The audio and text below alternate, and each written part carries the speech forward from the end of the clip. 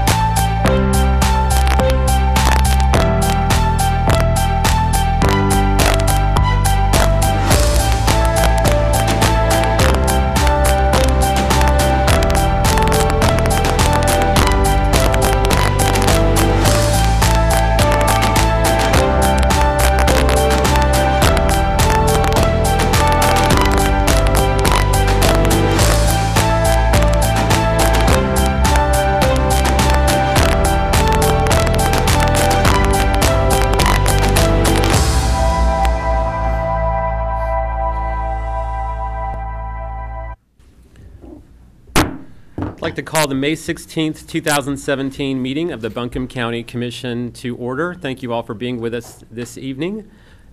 Our first order of business is the Pledge of Allegiance, and I'd like to ask the members of Boy Scouts of America Troop 61 to please come forward and lead us in the Pledge of Allegiance this evening. We're very glad to have you with us, so guys, come on up. And I'll ask everyone else to please rise and join in the pledge. Please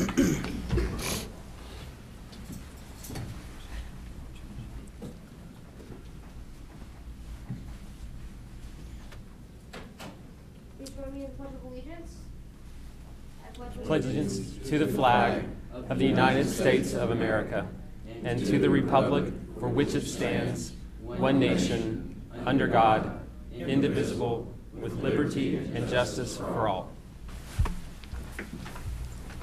Thank you, gentlemen. And would you like to just introduce yourself at the microphone over here at the podium? Please let us know which troop you're from and just your names.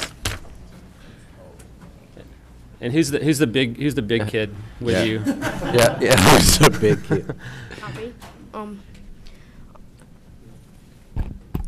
I'm Carl Giddings. I'm from Troop 61. I'm Ryan Chong. I'm from Troop 61.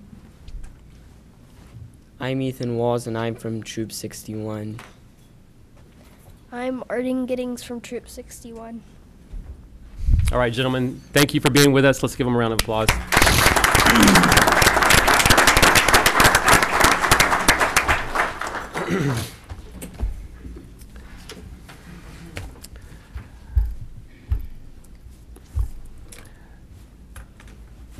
Between now and our next county commissioner meeting, our country will celebrate Memorial Day on May 29th. So I'd like to ask that we begin our meeting with a moment of silence to reflect on the sacrifices of those who have served our country and given the ultimate sacrifice of their lives in the service and protection of our country.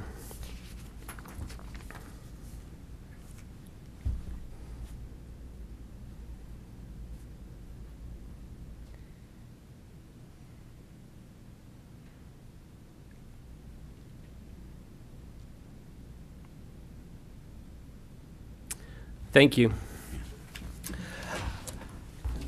I will now read the ethics reminder to the Board of Commissioners, which is simply asking if there is any item on the agenda, the County Commission agenda this evening, the outcome of which will have a direct, substantial, and readily identifiable financial impact for any board members. And does any board member have a financial interest in any public contract coming before the board today? There being none, all board members have a duty and obligation to vote on all matters coming before the board this evening. We'll now move on to public comment. The time limit for individual public comment at our board meeting this evening is 3 minutes. If your time expires, you may leave a question along with your name, address, and phone number with the county manager.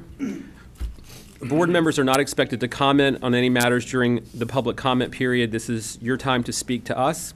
The board reserves the right to deny public address on any subject that's been previously presented to the board during the same meeting. Just one note, in addition to the public comment period now, we also expect to have public comment on the Economic Development Coalition public hearing. We also expect to vote on the Memorandum of Understanding this evening, so we'll take public comment on that if there is a motion. Are there any members who would like to speak during the board at this time? Yes, ma'am.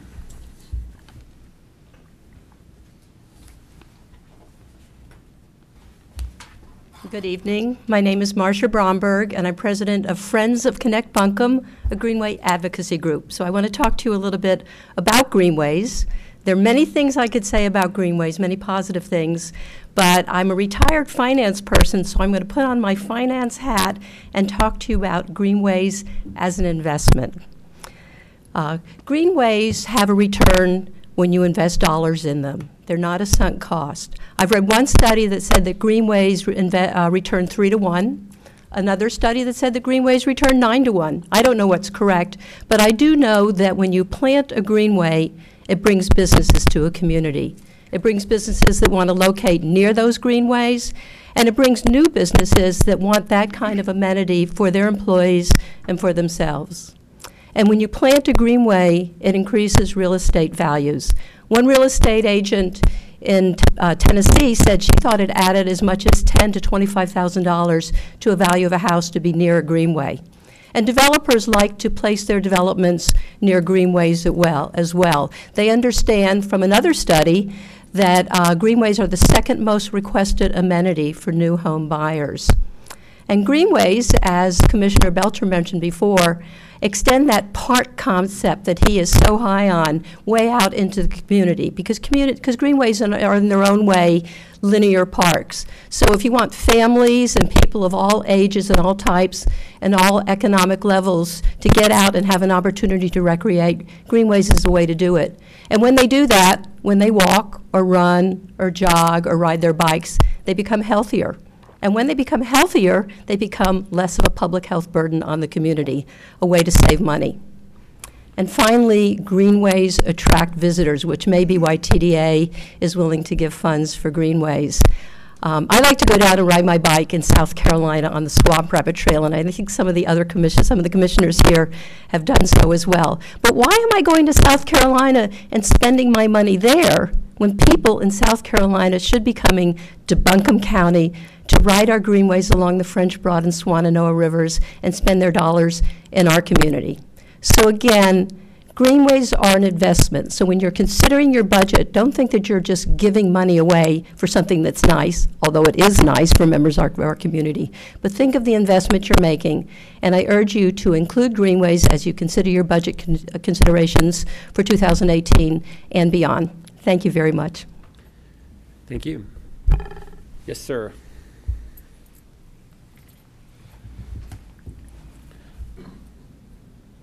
Well, since you're going to be voting on the memorandum today, I better give this out now.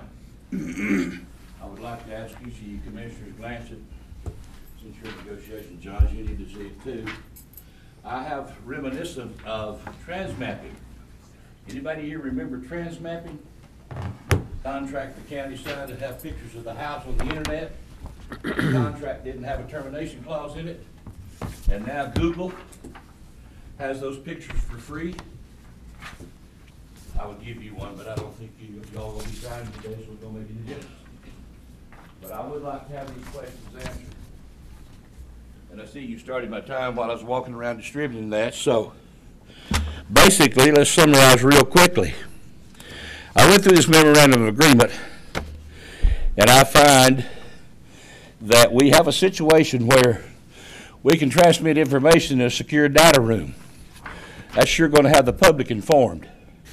We also are going to have a third-party contract involved, and that third-party compact cannot be asked about their trade secrets or proprietary information. So they can say anything's proprietary, and we can't get it. It also says that Duke Energy is going to provide an attorney if anybody sues to get open records. Why have you got to build that wall? We don't want Trump to build a wall between us and Mexico, but here you're going to build a wall around this memorandum and around this business deal that the citizens can't penetrate. Next question, are the solar panels going to come from China? We just had a major company in England go bankrupt because they did not get grant money. And we know that solar panels are beneficial simply because of tax write-offs. When Duke Power gets a tax write-off, who has to pay those taxes? The average working man. Now, if Duke Power goes down there and we decide we want to sue for information and they have to hire an attorney, who pays that? The taxpayer, the middle class. They get hit from both sides. It leaves citizens hanging out in the dry. Why aren't the details of the final arrangement going to be made available and done in public? And the most amazing thing to me at all is that this memorandum of agreement will have to follow the laws of South Carolina. And folks, I have it right here. Department of Secretary of the State, Limited Liability Corporation, which means they're only limited for the responsibility, is a North Carolina corporation, not even listed in South Carolina, but we're going to follow South Carolina in that memorandum. I'm looking at you new commissioners. I suggest you delay the vote on this till those questions that I presented to you that's taken about 4 hours to go through and compare are answered. So I know I said normally we're not going to respond, but I do want to just make one comment. Mr. Yelton, can I give you something? Mr. Yelton, there has been, just since you brought it up, I just want to give this to you now since you're interested in this.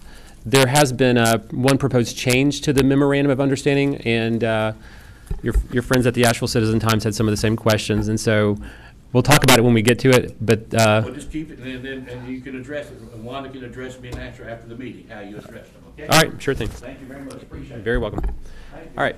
for asking. All right. You see what I asked too. Sure. Let the LOS get her mouth shut. Tim, you want to speak next?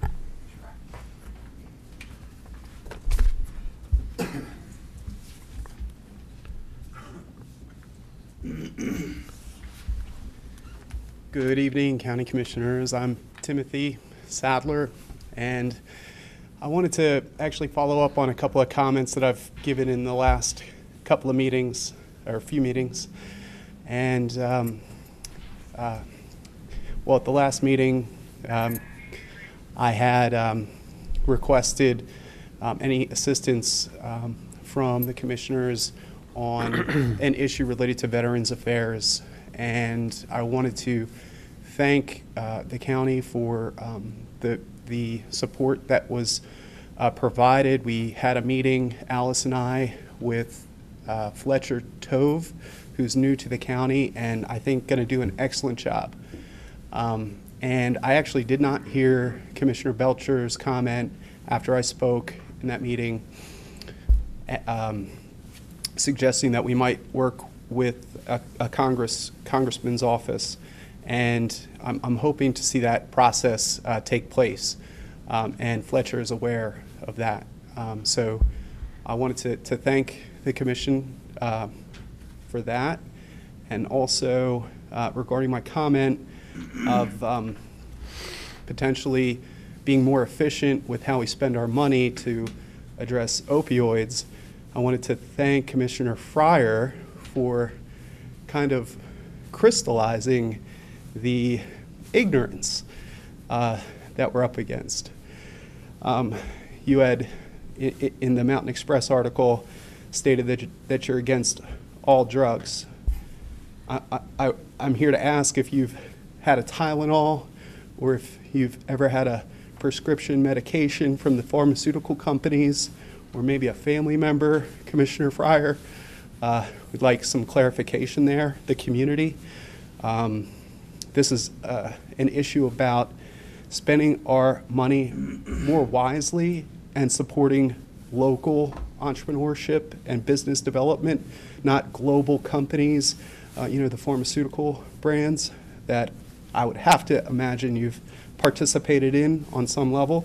So I just am really here to draw everybody's attention to this Mountain Express article that did come out a couple of weeks after I gave my comment. And that's all I have for tonight. Thank you. Mr. Rice?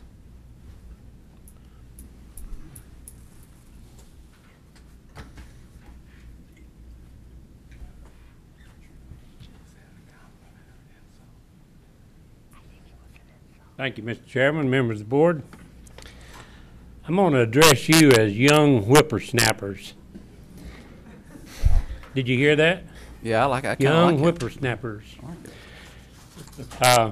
It's a benefit to be around as many years as I have around this place. And you, young whippersnappers, can learn a lot. And you should have. Today's meeting workshop should have opened your eyes.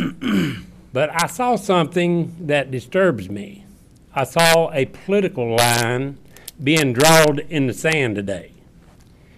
I hope that you all work together for this budget process and work together to lower this tax rate on the burden of the people in Buncombe County. This is the greatest time we'll ever have to lower the tax rate substantially. And if we don't do it now, the opportunity is not going to be for a while. The taxpayers have suffered enough. Let me tell you, we come from the 12 worst school district in the state or United States? You've heard that story. To the 50 most precious schools and the best that you've ever seen. But what has happened? 18,000 kids have left our system, and we don't have but 24,000 and some left.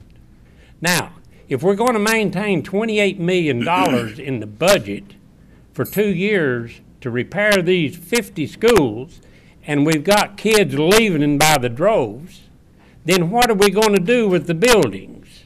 I suggest that we look into charter schools and other homeschoolers and find out how we can coordinate some of this stuff with them to use these buildings and use our resources in a way, if they need to pay, okay.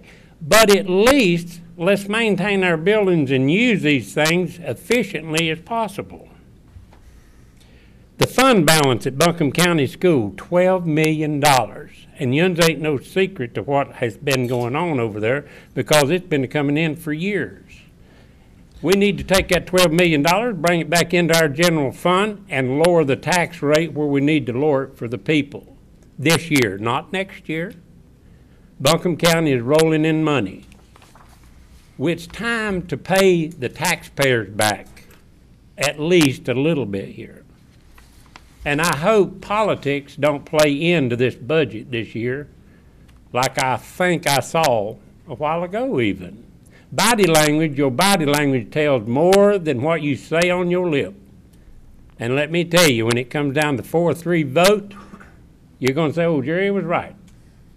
I hope it don't come to that. I hope you have sense enough to agree on getting the taxpayers some relief.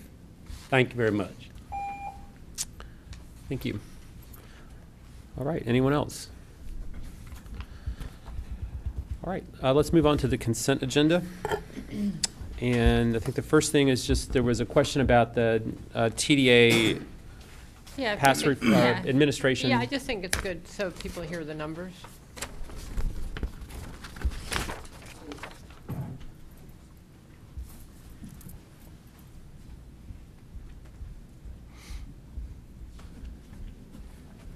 So what you're seeing on that budget amendment is really all we're doing is just reclassifying it. We're just doing it's an accounting transaction. So that is for the occupancy tax fund. Excuse me. So all we're really doing is projecting the revenues. Those occupancy tax revenues pass through the county to the TDA, and so we're just ensuring that we have enough budget there to cover that. What we did, I think, in previous budget amendments, we just had it misclassified as transfers when really and truly we should be doing it as economic development. So it's the net effect. It's just a bookkeeping transaction. So I'm trying to pull it up. How much was it? Just so the amount's on the record. It was 15 million. Yeah. So the total. Trying to pull it up. Yeah. The total amount of that is $15.7 million, which is just from the transfers. Now we're just going to classify it as revenue. There's the administrative fee piece of that, which is $238,000, which is really the piece that the county charges for the collection of those revenues. And then the $6.6 million of that is just contingency because we always sort of have to, I don't know, for lack of a better word, spitball what that those hotel collections are going to be. So. So a total of 22,500,000 and. Yes. Okay. Yes, that's and that, again, that is just for our budgeting purposes. What we're trying to do with that is, again, it's not the TDA. We're not estimating TDA revenues per se. That really is sort of done by the TDA side. We are just trying to make sure that we have enough budget in place that we don't get a budget a non-compliance when it comes to doing the financial statements at the end of the year.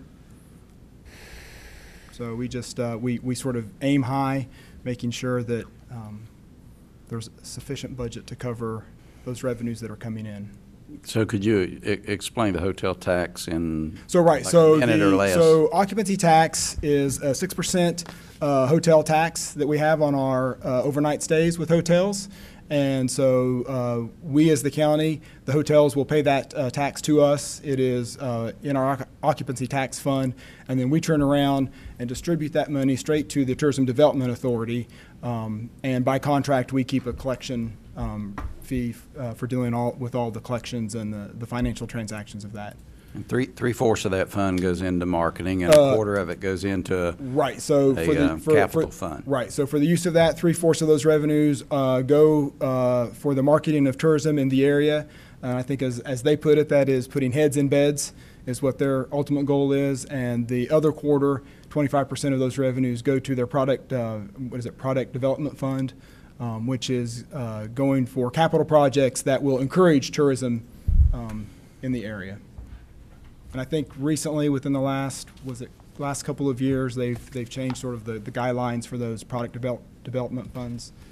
I think that's controlled by statute, so right. The state has changed it. Yeah. Yes. Okay. Thanks. That was all. Thank you. Great. Thank you.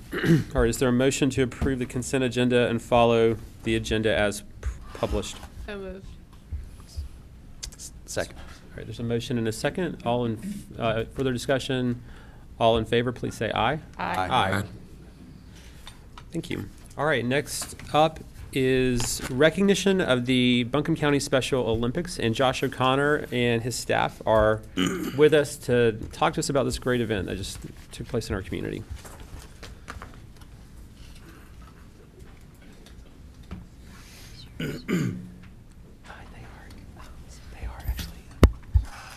So I feel like y'all have probably heard enough from me today. So I actually brought some of our athletes along to explain a little bit about the program. Right. And the athletes that we have here in the first two rows not only competed in our annual spring games, which brings about 500 athletes and 1,000 volunteers collectively to TC Robertson every year, but they're also members of our year-round training program. So I'm going to ask them to come up along with Lynn, who's hiding back there, and share a couple words with you. Awesome.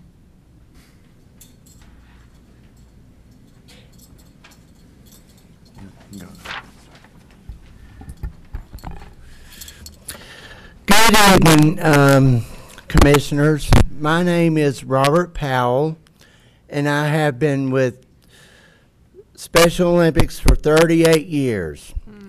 And I'm glad that we have opportunities other than high school. If it wasn't for Special Olympics, we wouldn't be here right now. Thank you very much. Thank you.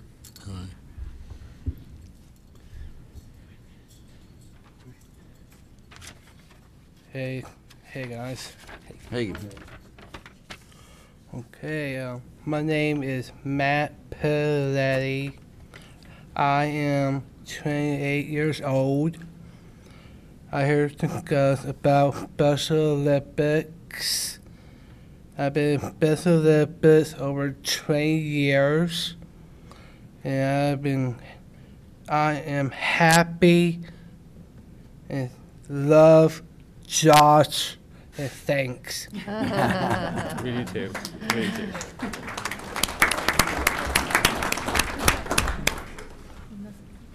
My name is Anthony Martinez. I'm 28 years old. I've North Carolina, Buncombe County Special Olympics. I spent in high school. I did not know that Special Olympics could go after high school. Now it gives me power to go special in things that I would not have overcome. Thank you. Thank you. Thank you for being with us.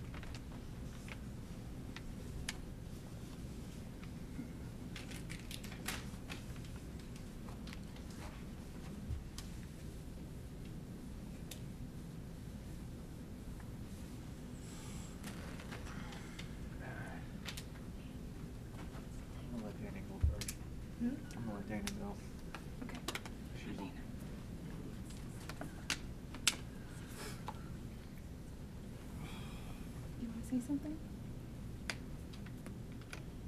It's okay, Dana. Go ahead. Do you want to say something? Speak okay. Do you want to say something? It's okay, Miss Dana. Go ahead. Go ahead. Do you want me to speak for you? Go ahead, Dana. It's okay.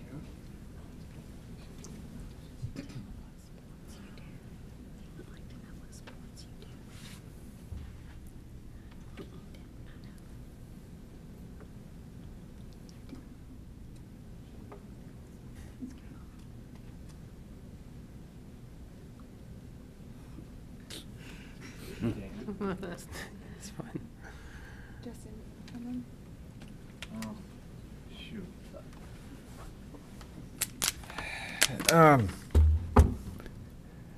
This is my first time ever speaking in front of a public audience with the commissioners in front of me here, so I'm a little nervous and a little scared at the same time.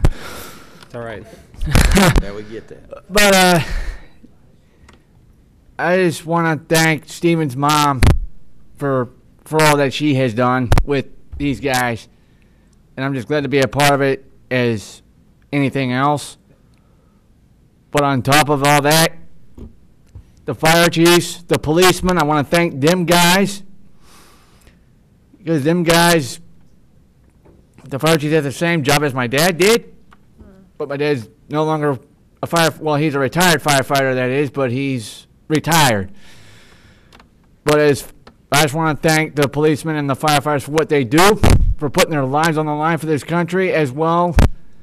And I think they deserve more of a hand than me, because they do they do a grateful job. So I appreciate them as much. But thank you, all of you. Thank you. Thank you.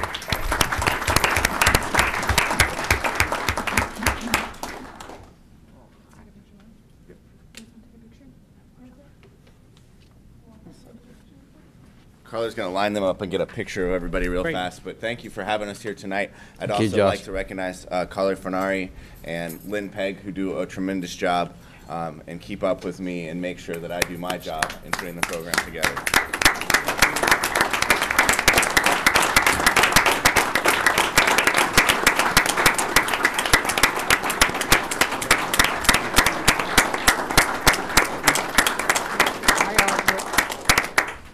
You say thank you.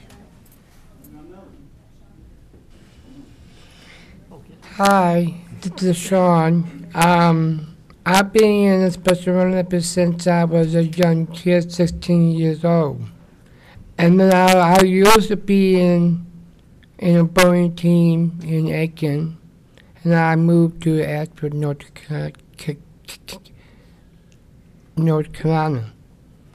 And then I grew up since I was a baby in 1968. My birthday is November 25th. I have friends from Aiken High. I have friends as my family. And I support my family. And I support my teammates here because I love them. And I wanted to say thank you. Thank you.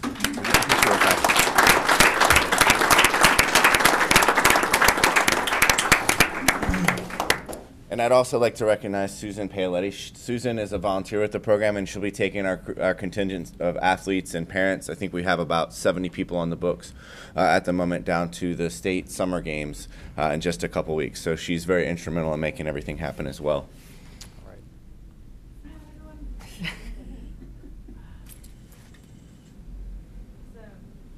All right. Thanks, everybody.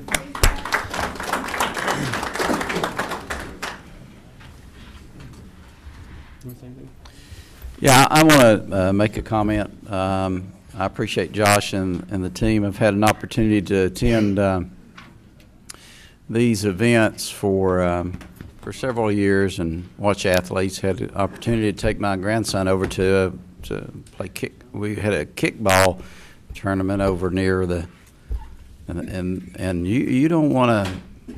Do not underestimate any of these athletes, I can tell you, and do not get in front of them if they're going after a kickball, I can tell you that. But I had the opportunity with this past, I guess it was about a week ago, to go over to TC and see the, as they said, 500 athletes there and their families, and these are people that go to my church, go to your church. We just run into them all the time. And I did not know it was that big until I become a commissioner. But Commissioners Whitesides and Commissioner Farrar was there, and I know that Commissioner Frost has been before too. But it was wonderful, and I was glad y'all were able to come in and present this work so we could get it on camera and let everybody see, and so they could get out and participate and cheer you guys on and pray for you and attend some of the events. But thank you so much for coming tonight.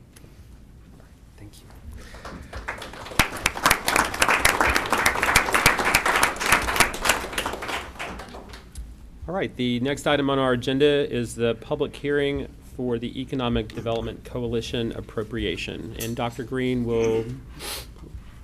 or Ben Teague will give us a little bit of background on this, and then we'll have a public hearing. Okay. All right, we're good. All right. Thank you, Commissioners. I appreciate you letting me be here. Max, maybe we could pull up the presentation. Let me just say, also, these are amazing athletes, and I appreciate you letting them be here as well. They're fantastic. So, Ben Teague, Executive Director of the Economic Development Coalition, and kind of per the state statutes, need to have a public hearing. So I want to start off and just kind of tell you a little bit about who we are, what we do. The Economic Development Coalition, we're 7 people. We're a division of the Chamber of Commerce.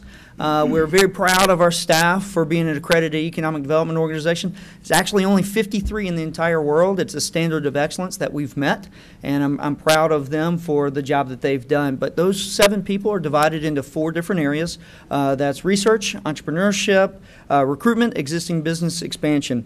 But overall, our job is to create good jobs and capital investment to sustain the level of community that we have. So the structure is that the county has a contract with the chamber, and then the chamber staffs the Economic Development Coalition board. And you might have heard of Venture Asheville as a brand. It is a sub-brand of the Economic Development Coalition to help connect with entrepreneurs. Why is this important? Because you as the county government get to leverage through the public-private partnership the private sector. This $1 million budget, there's about a third of that comes from government funding, which includes the city and the county, and 2/3 of that right now comes from the private sector. We love for those percentages maybe to balance out just a little bit more. But of that funding, the county has long been a significant partner in Economic Development Coalition. If you see the graph here, for decades, this is from 2001 to 2017, the county commission has been a substantial investor in economic development for a long time. The question is, what did we do with that funds, and what kind of return did we provide you through that investment? So this is a graph, just to quickly explain. The blue is the investment in the EDC over time. You can see 2017 is $300,000 there. But the green is the direct property taxes paid from just our EDC client projects. That is the money that is paid, and of course, you do a $20 million project. It doesn't all happen all at one time, so you had to have some simplicity to the graph, but they continue to pay that over time, so it accumulates. So you can see what that direct property tax investment looks like. There's things not included in here, like sales tax, employment tax, those sorts of things, so it's very conservative. Or there's some intangibles that you may not see in this graph that are like, for example, the 3,400 direct jobs over that period of time that those companies hired. And then you could do indirect and induced beyond that. but that is a very significant benefit. So how are we held accountable for our metrics and our return on investment? Every single month, we run the gauntlet of both the EDC board members, which includes Al, there's the county commission, and past as Commissioner Frost has served on that, but also the chamber board, and Chairman Newman serves on that. But really 60 executives from the community look over our shoulder every single month to say, what are you doing with your budget? What are you doing with your marketing plan? How are you achieving your results that you said that you would achieve? And then beyond that, we do the checkup with the city and the county annually to look at our contract to say, are you doing what you're supposed to do? What are we going to do in the future if with dollars that you give us? Our AVL 5x5 plan is very spelled out. Our goal is $650 million worth of capital investment, 3,000 direct jobs with an added hurdle of an average wage that we're shooting for of $50,000 a year, those wages, and then 50 high-growth companies where either we will help them find $10 million worth of equity investment, or through the Asheville Angels, we will invest that in them. This graphic, not necessarily for you to pay attention to as much as that we are translating that 5-year plan into an annual plan. And so what are we going to do with the money here this next year annually?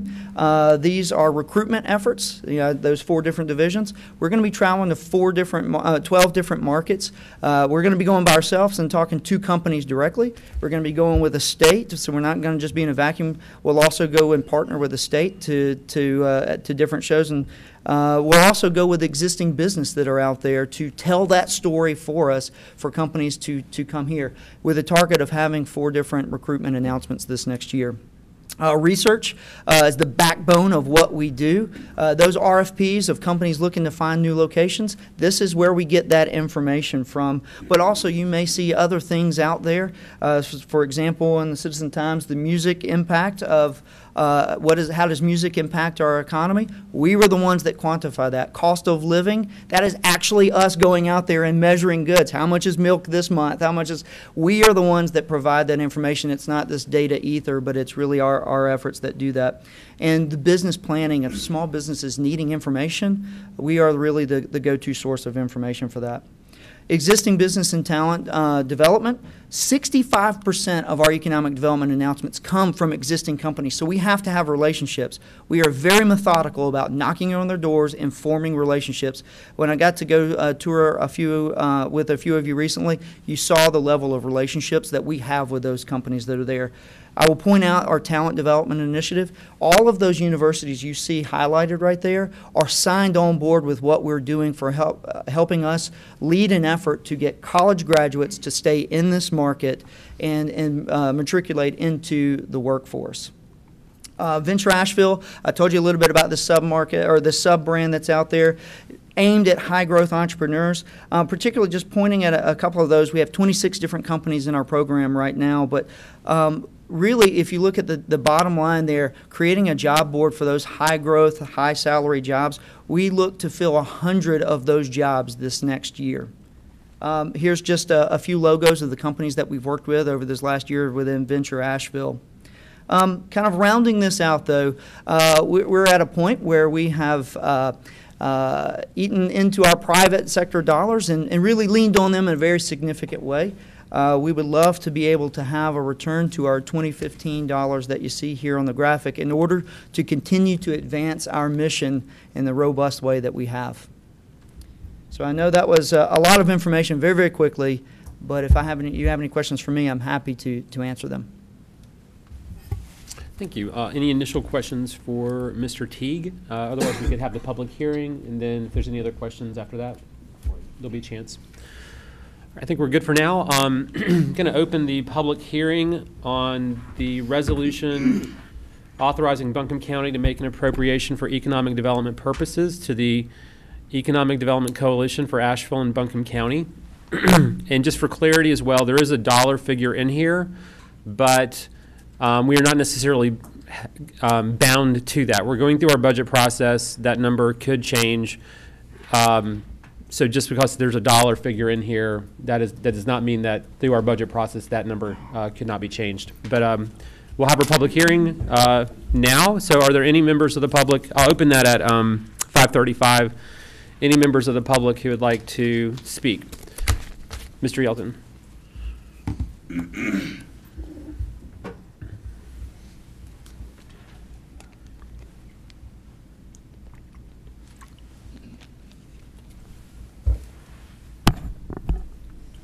One of the reasons I don't like to come, because you always see questions that never get answered.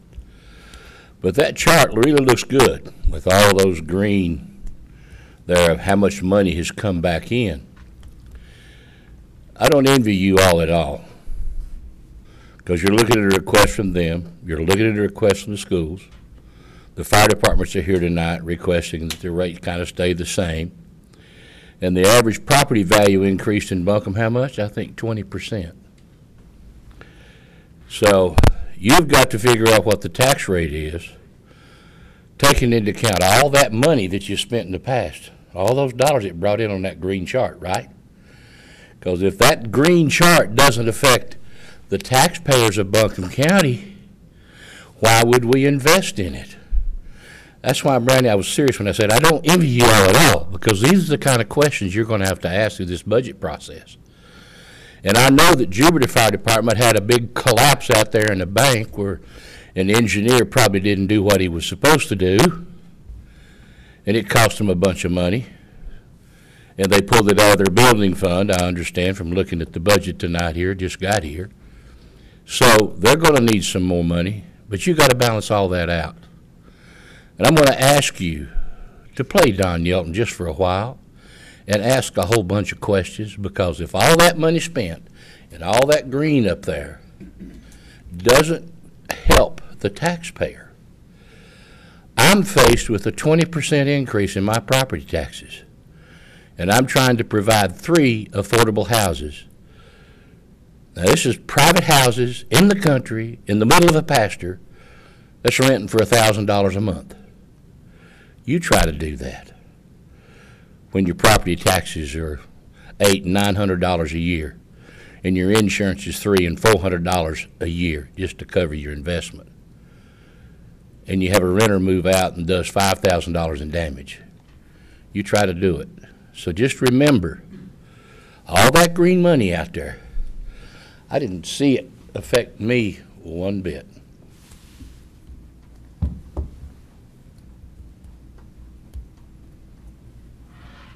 Mr. Rice.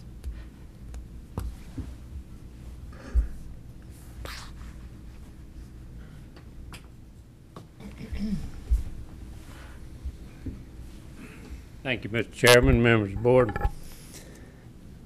Don and I really have an exciting life. You know, thank God for him anyway. All these years of experience that I've talked to you young whippersnappers about, I have heard EDC come here many, many times over 30 years.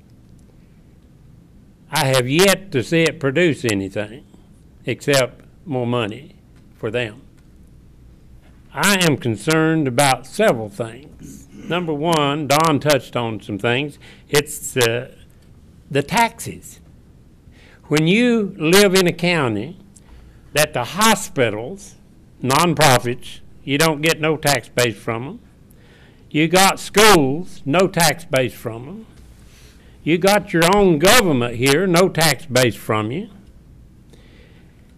And you have EDC coming for money to raise all these multi-millions of dollars investment to make things better. I'd like to know why we are getting poorer and poorer with our children, and DSS is growing by leaps and bounds. If all this investment that we're hearing about, you know, who wants to hear negative all the time?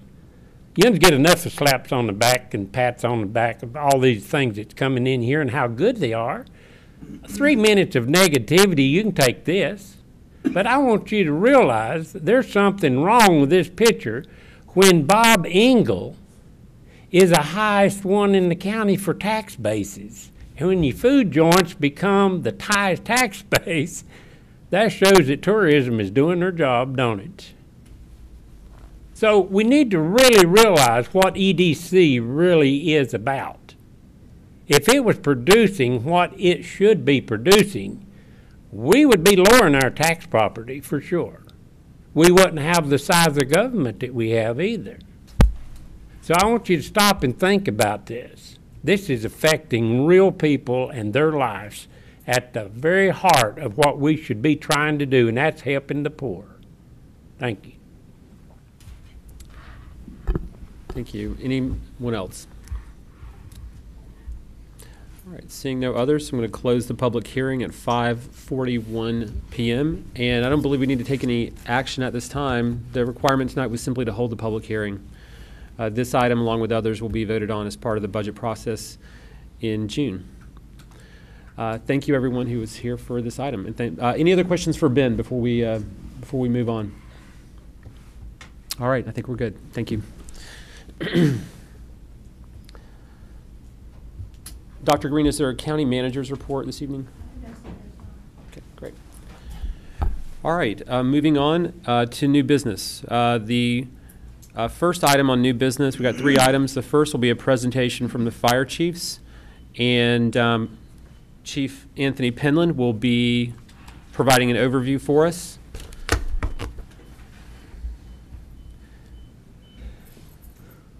And thank you again to all the fire chiefs who are with us this evening. And as has been said before, thank you all for your work in serving the people of Buncombe County. We appreciate you being with us. Thank you. Mr. Chairman, County Commissioners, we want to thank you for this opportunity to be here tonight. We also want to thank you for the service that you show the citizens of Buncombe County. Our reason for being here tonight is, it's already been stated, is for our tax purposes. We had to submit our budgets on April 18th, and we were told that any rate above the revenue neutral rate, we would need to come before the county commissioners. So that is why we are here. The fire chiefs of this county have worked diligently to come up with a thing that has been affecting us for the past 10 years in this county. Dr. Green has gotten copies of them. It looks like she's passed them around. My attempt is to give you an overview of that, but my colleagues are here to answer any questions that you may have in regards to their individual budgets. We all have a specific drive that drives our budget, okay? But we're all in the same boat. We all collect our revenues from the same area, and we all have to follow the same guidelines. The Fire Service of Buncombe County is extremely proud to protect the citizens of our county with exceptional service. However, it's been facing several issues over the past 10 years that significantly impacted the cost of maintaining the levels of service which are expected and have been difficult to maintain. The budget process is never easy. It's never easy, but when you take into consideration all the regulations and requirements that are pushing the fire service, it just adds to that complexity. There are four forces that are from the outside that push our budgets, and I'd like to mention those to you now. The first one is North Carolina Department of Insurance. North Carolina Department of Insurance rates fire departments across this state. They rate you from a Class 1 fire department to a Class 10 fire department. Class 10 meaning you are unprotected as insurance. Your fire department does not meet the minimum requirements to be rated in the state, so those citizens pay a Class 10 insurance on their premium. 1 being the best. Doesn't necessarily mean you have the best department. It just means that you have shown the Department of Insurance you have enough equipment, you have enough buildings, they are distributed correctly across your community, and you have maintained the 1 rating.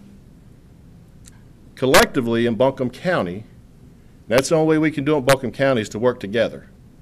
Because we cannot do like the big municipalities across this state and hire a bunch of people and buy a bunch of trucks and put fire stations on every street corner. We can't do that in Buncombe County. So collectively in Buncombe County, we have been able to work together and give an average classification of a 5. And you think, well, what does that mean? That means that the insurance premiums in this county are based on a classification 5. And over the last 10 years, that's been about a $50 million savings in insurance premiums to our citizens that we serve. Now you think, well, $50 million, you know, that's a pretty big number. but it's across the county. So let's go a little bit personal.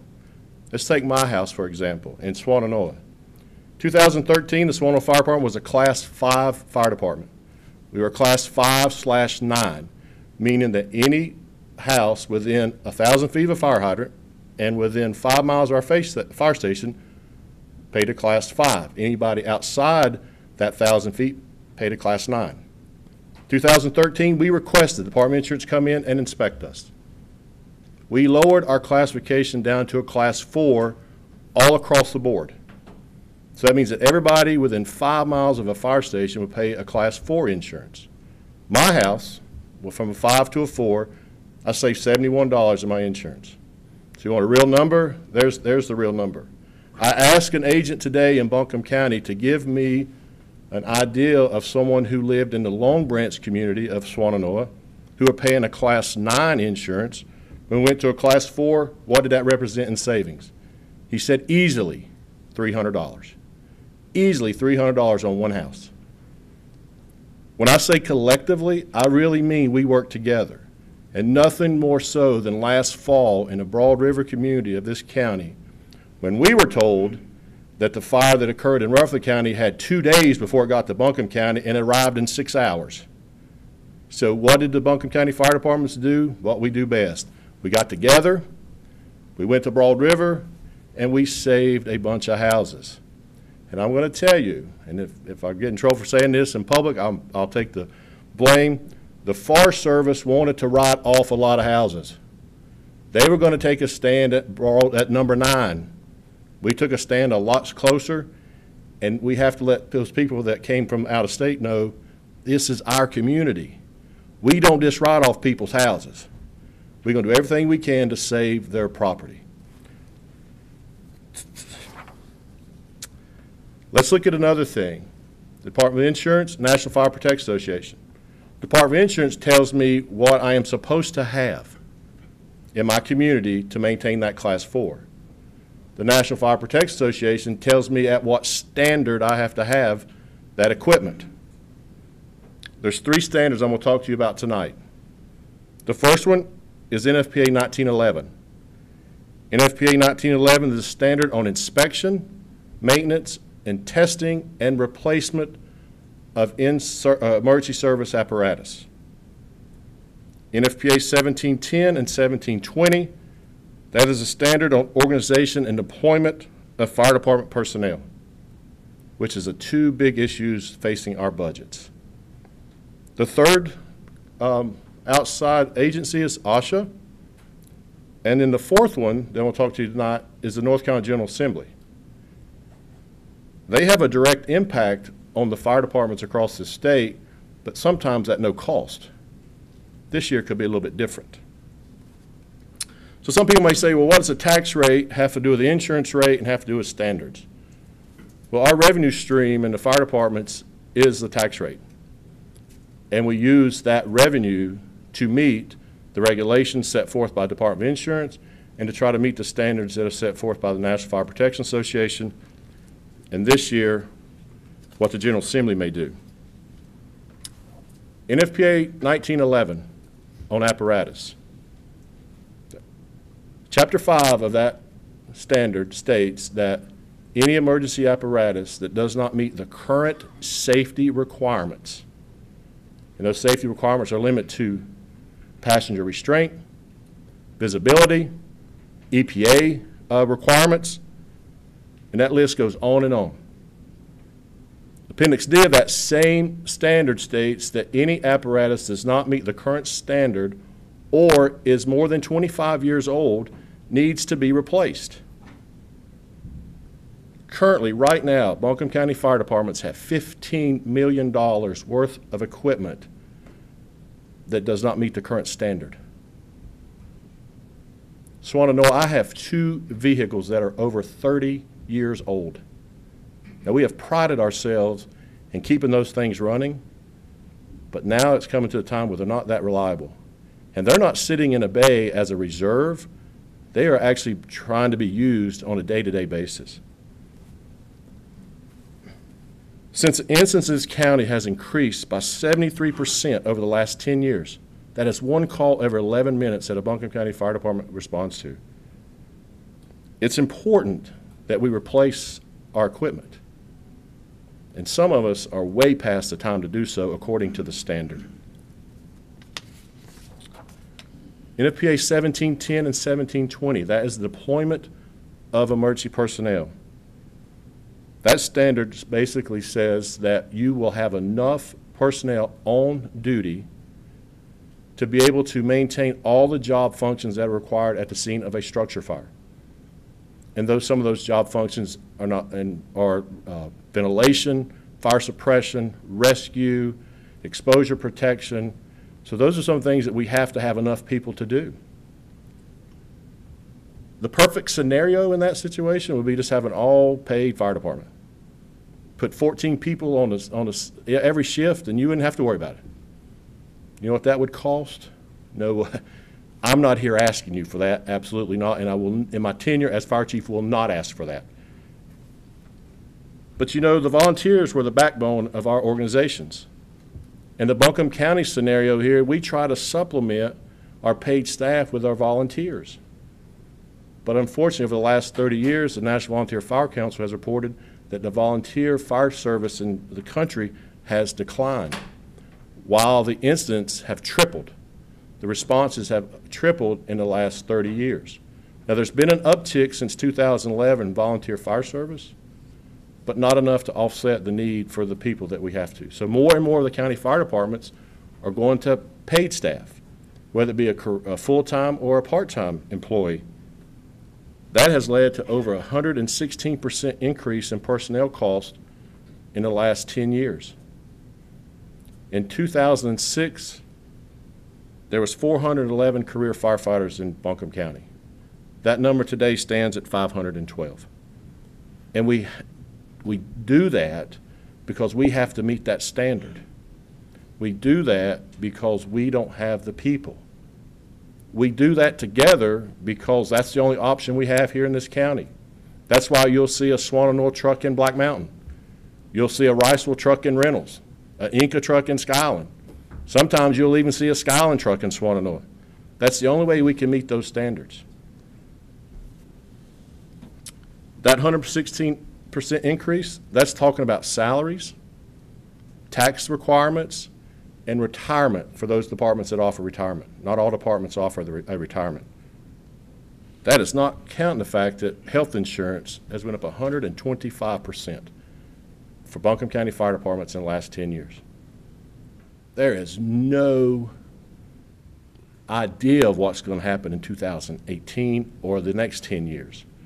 I know that in Swananoa, our insurance right now, our agent said we're probably looking at about a 30% increase from 17 to 18. So let's look at one last thing, and that's the North Carolina General Assembly. I told you before that the General Assembly has a direct impact on what the fire departments do across this state, but sometimes it's at no cost.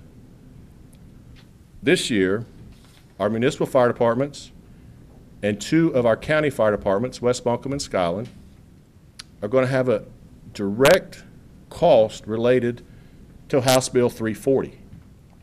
And House Bill 340 is a separation allowance for firefighters, which basically says if a firefighter works 30 years of service, he can retire. If he is on local government retirement or state retirement, he can retire at 30 years of service, and his employer will pay 85/100% of his average salary until he reaches the age of 62.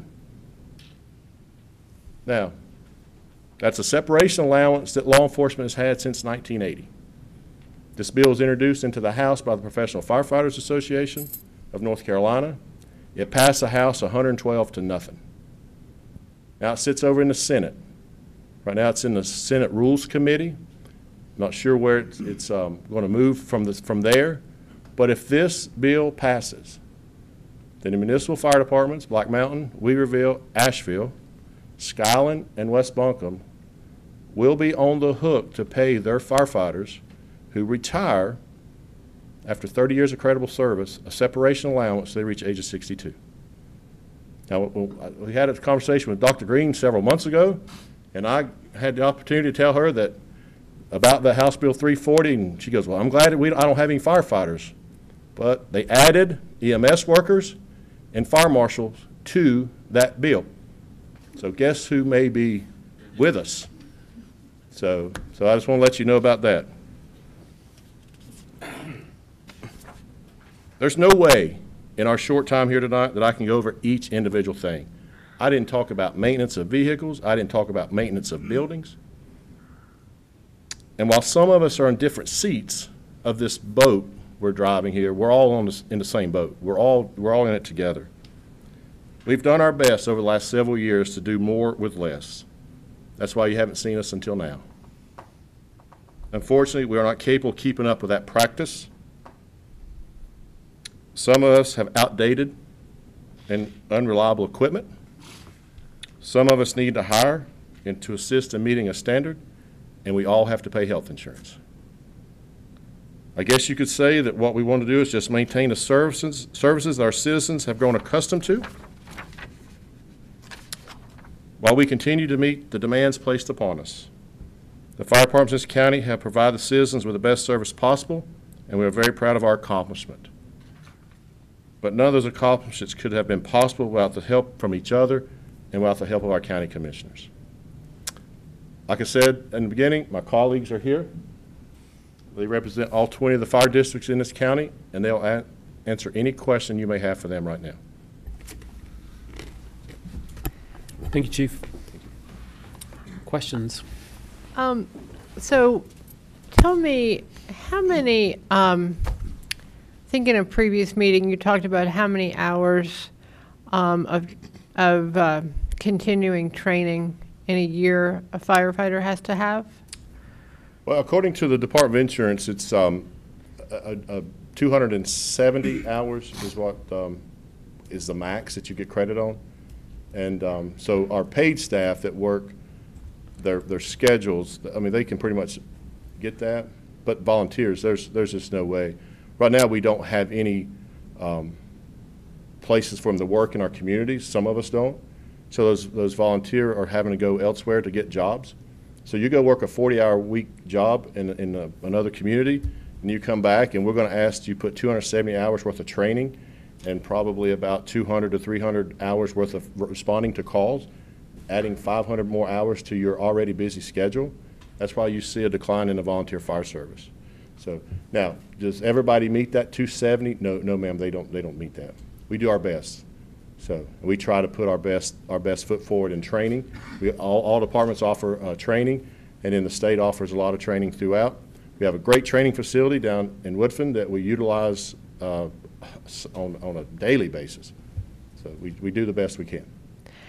And about that bill, so prior, if I know it's different, like Black Mountain firefighters are state employees, but prior to that bill, so what you're saying now, a firefighter can work for 30 years, retire, and not have health insurance, not have any, is that right? No, what happens is different municipalities and different departments may offer their retirees a different package to leave. I know with the city of Asheville used to offer, once a firefighter retired, they were offered health care.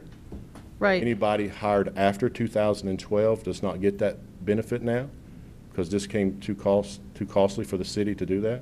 I'm not sure exactly what Black Mountain offers. I do think they offer health care to their employees so they reach Medicare.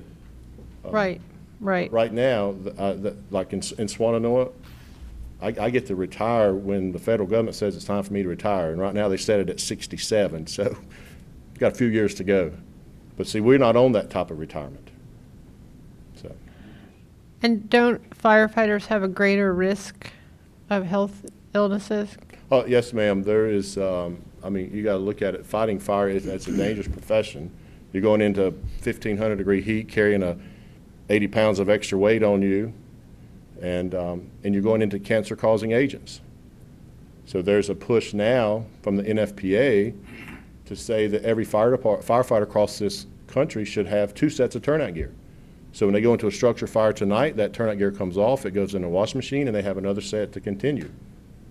Well, turnout gear right now costs $3,000 a set. So to buy each firefighter 2 sets of turnout gear is costly. And that's a part of our plan in Swannanoa, is just to replace some turnout gear. So, but yes, it's a dangerous job, and that's why that 30-year thing is there. Right. That's why they're trying to entice you as a firefighter to say, we appreciate your 30 years worth of work, but you've done a good deed now. Now it's time to go relax. So. And I just have one other question. So what's the minimum amount of firefighters that can respond to a call? Is that mandated by the state? It's mandated by NFPA, and the standard says you need to have enough people on shift that can cover those functions that's needed at the fire scene. And to put a number to it, that's around 14. And so like most of our departments average around maybe 4 employees on shift. Right. And so some other departments may have a little bit more than that. At Swannanoa, we have 5 full-time, and we try to supplement with 1 part-timer. But we don't really, we can't, in a way, try to fulfill if people take a day off. So we try to have a minimum staffing of 5. Sometimes we'll go to 4. But that's why, you know, if we're 2 calls deep, Swannanoa averages about 15 to 16 overlapping calls a month. So that means that we're already on 1 call and we get another call. So we go 2 to 3 calls deep. That's why you'll probably see Riceville or Black Mountain coming into our community to help. We just don't have the personnel to do that. And for us to do that, rough numbers, for me to do everything that the Department of Insurance requires me to do, they require me to have 3 engines, 2 ladder companies, 2 service trucks, a reserve engine, and to have all those people would be almost, I need to add like $2.3 million to our budget. And that's unheard of. We can't do that. So we'll continue doing it the Buncombe County way, which means we'll help each other. Right. But in order to do that, some of us have got to replace some equipment. So some of us have got to hire some people. So. Well, I'm grateful you're all here and doing what you do. Mr. Fryer. Anthony, I want to thank all of you for what you do, and I understand it's not easy. I did get to speak to some of you. I didn't get to make it to the meeting, but I did get to speak to some of you. And it goes back to the same thing. This is not going to be going up on the property tax. This is just going to be property savings, the way I look at it. If it helps save our property, I'll be more than happy to pay $5 more a month, you know, on my fire insurance in my district. But, or if it's what it is. But if it's even more, that's the way it is. But I talked to my local fire chief last weekend, and there's areas that he has to have, and you know, especially the pay of the employees that you do have, and trying to keep the employees is hard too. So I understand, and I know it's not a vote, but all I know is I respect what all of you do, and it's going to be hard for me to say no to anything that you ask for, because even the volunteers, you used to have a lot of volunteers, and you're short there now. But it's, I don't know what else you could say about it. People that go out to save people's lives, save their property. It's easy for me. So, you know, thanks for what guys, thanks for what all of you do. Well, thank you. All right, any other questions? Don't have any questions. I've got a comment. I've had the opportunity to be in a lot of your facilities, meet a lot of the young men and women that work with you, and witness the cooperation. I like the way you said that. I like the Buncombe County way. I like seeing the cooperation between between each of the stations, and I've seen it a lot. In just 4 years of being a commissioner. And I know it's not easy for you to ask what you ask for, because of the way you know, the stewardship that you've existed, you know, to date. So I've talked to y'all about, I want to make sure the young men and women, that want to come and stay with you, want to enter into that industry, and that they can be paid well. And I've had that discussion with all of you. And so that's my main concern, I guess, is to make sure that we do what we can, for the young men and women that are starting, and get them to stay in that industry, because you do a great work, and we appreciate it. And our appreciation is not enough. We don't understand what you do because we don't do it. I'm not going to say I understand what you do, because I'm heading the other direction. When that gas explosion occurred in Inca, but I will never, ever, ever, ever, ever forget that, Mr. Justice and others. I will never forget that. And the cooperation that was had between so many people. That will stick in my memory. So it doesn't mean we don't challenge each other on on numbers and figures and discussion. We have to do that, but we're so grateful for what y'all do, and understand all the top down. Most people don't really realize. I've been to one of the reasons that NACO exists, North Carolina Association of County Commissioners, and I've got to go to that, is to keep people from pushing dollars down to the county. But it happens all the time, doesn't it? I mean, you listed 4 organizations that y'all have to deal with, but that's just what we deal with. And so that's why it's already been said, it's not an enviable position to be in, but it's very easy to do the right thing when it comes to this. So thank all of y'all for coming tonight. I have to ask this question. What is, so everybody knows this, what's the starting salary for a county firefighter?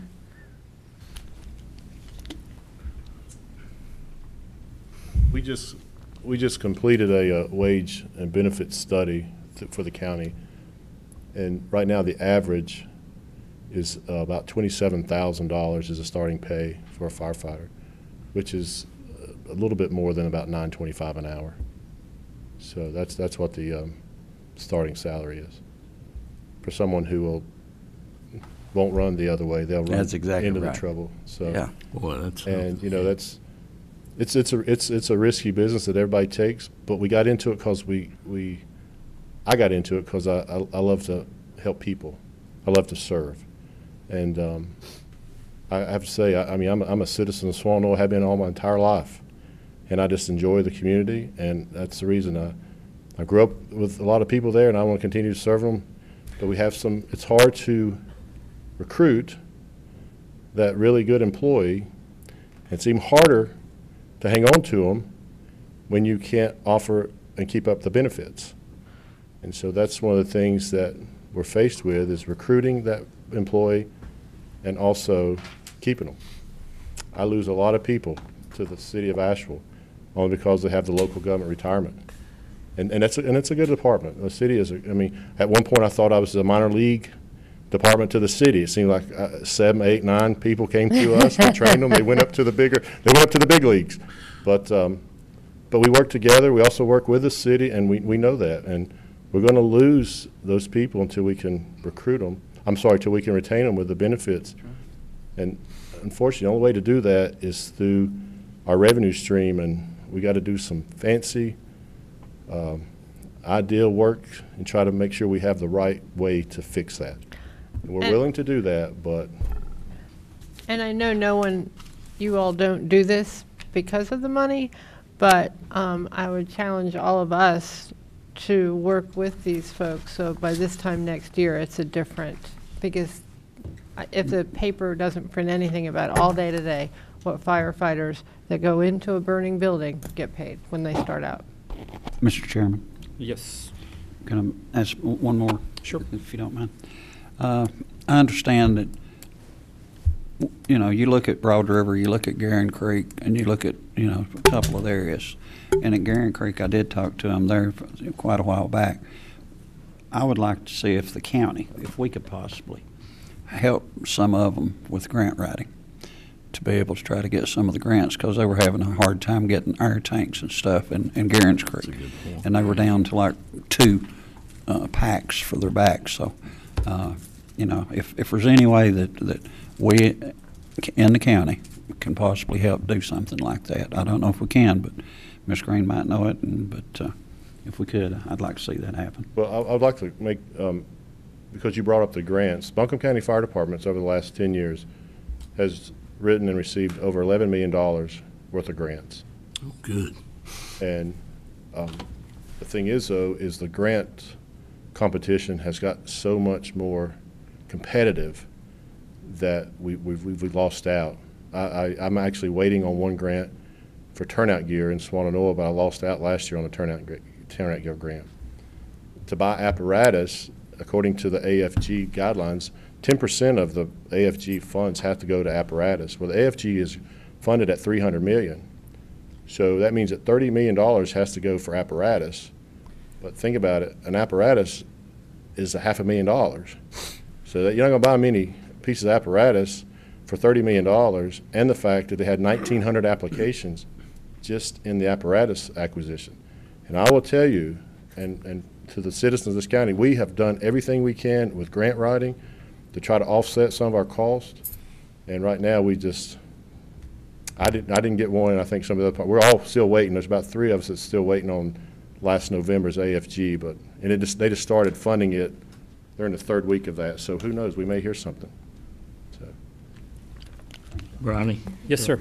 See, I would like to say, even though I'm the new kid on the block, I've lived in Buncombe County all my life, and I appreciate what you've done and what you continue to do. And you've taken care of us all these years. Now it's time for us to take care of you. Well, we appreciate it. Thank you. Mm-hmm. All right, well said. Chief, thanks very much. Thank you all for being here. Thank you. I really appreciate it, and we'll move this process forward. Yeah. All right, the next item on the agenda is a presentation from the county schools. Dr. Tony Baldwin is with us. I see some of the school board members here as well. Thank you all for being here.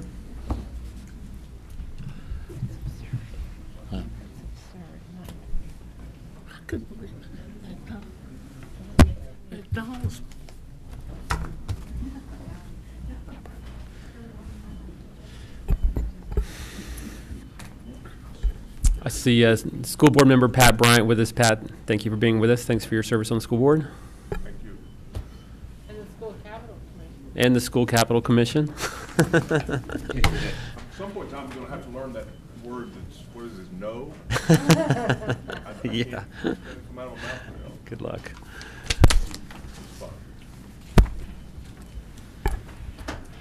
I'm here to present the budget for Buncombe County Schools, and as soon as the last person leaves, on behalf of Buncombe County Schools, I want to publicly say how important all of those fire departments, all those first responders, emergency management headed up by the legendary Jerry V. Hahn are for each and every safe school plan and crisis response in our schools.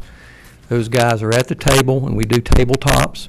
They are essential in each of those school districts that they serve, and again, there's just maybe a couple left, but on behalf of Buncombe County Schools, I want to just publicly say thank you as well.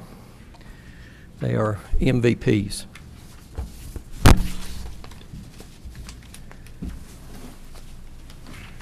I've got 9 slides to present our budget, and really the first 4 are basic budget slides, but I think it's important because I hear speakers a lot talk about various figures on the Buncombe County school budget. And by the way, in reference to a previous item that I heard earlier, our budget is currently built on 24,687 students. And for the past 4 years, there's 115 school systems in the state of North Carolina, and we rank 13th. And that's the way it's been for those past 4 years. So just to make sure that you understand that we are considered one of the largest school systems in the state of North Carolina. It might be a little bit difficult to see from the audience, but I think I've provided that information in front of you. I thought this was an important slide for you to see because it gives a good comparison when we talk about per pupil expenditure, and those 24,600 students in Buncombe County, and it's important, again, to understand our school budget, the particular sources where those funds come from and how we rank in the state. I do not have 16-17 because that year is, we still have 3 more weeks. We are counting them down to graduation, but we do not yet have the figures for this current year because there's still funds that are being obligated. But I want us to focus in on 2015-16 and a comparison of Buncombe County to the state. And when you look at the state figures, you'll see that per pupil, $5,665, and that ranks us 87th. Now again, 115 school systems. Why that low? Some of that reason is simply the demographics and the size of Buncombe County schools, because we may not qualify for state funds for low wealth school systems, for example. And when you take a look at the federal, you'll see that per pupil, $534. We talk a lot about the needs in Buncombe County schools with our exceptional children, and especially our Title I and our English language learners. I shared a document that came across with accreditation, and that was targeted as one of those areas that we are seeing considerable growth in needs. I think we're averaging per month over the last 3 years 20 English language learners new to the system coming into Buncombe County schools. And when you look at that over a period of time and the support and the needs of those students, that's a real focus area for us. But again, that compares to $615 for the state. When you look at local, and this is why I put this slide in, because I think this is a feel-good slide. When I come in and talk about state budget, there's not a lot of feel-good I'm going to give to you. But I think you can feel exceptionally proud about the rank out of 115 school systems, because you can see we rank 20th out of 115 systems. And I think that is certainly an indication of the support that these county commissioners have given over a long period of time to really both our school systems, Buncombe County and Asheville City. And then finally, there are funds that that come in over a just a miscellaneous type, and that ranks us as 71st. And again, you can see that in comparison to the state, a little bit higher. Again, that ranges from a lot of different needs and different pockets of the funding. So I thought that was interesting for you to see. Those are figures over 5 years, so you can see the various comparisons. But again, if you try to find a positive, the positive is the increase, the improvement in rank with local funding, and that's extremely important for us. Next, and again, this is, as I said, when people talk about Buncombe County school funds and public school funds, our source of funding and the percentage of funding is quite different than our sister system in the city. We are heavily dependent upon state funds. And I'm going to put this point at the forefront again, because what it creates when I come to you, and I'm sure there are other systems as well as the schools that come to you, there's an issue when the state budget is not complete, because we have to play crystal ball, and we have to do it to the best of our ability. And as you can see, the source of our fundings, the vast majority of our funds, 67%, come from state, 27% come from the commitment from the commissioners in the county, and then 6% federal. Now, the only time in my tenure that federal reached double digits is back in 2009-10, and you can recall when the federal funds came in as a part of the stimulus. It also gave sustainable funds that were used. The issue, and I appreciated the chief referencing federal grants. I look at the federal funding as sort of the Marines coming in. They come in, and we just can't shout loud enough that they're here. But the issue is always that at some point in time they leave. And if there's not equitable funds to sustain the effort and the impact made by those federal funds, there are issues that are left. So again, that is 6%. I think that ranged again as high as 13% back in the 9, 10, 10, 11. This is huge for us to understand our budget, because when we start looking at challenges, especially from the state, and we had one recently. I appreciate the county manager, and I know she probably didn't appreciate me, but I had a hotline because we were staying up to date on the impact of the House bill and Senate bill concerning the K-3 classroom allotment and the significant changes. So we went from a law that was in place, ready to come into effect for 17-18, that would have required us to hire 45 additional K-3 teachers, along with equitable assistants, and we have a ratio K-3 for those assistants. And the House bill came in, it mitigated. Chuck McGrady from Hendersonville led that particular bill.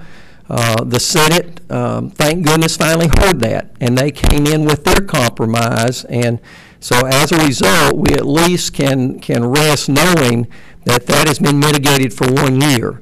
So those 45 hires for K-3 teachers have now been downsized to 7, along with 5 assistants.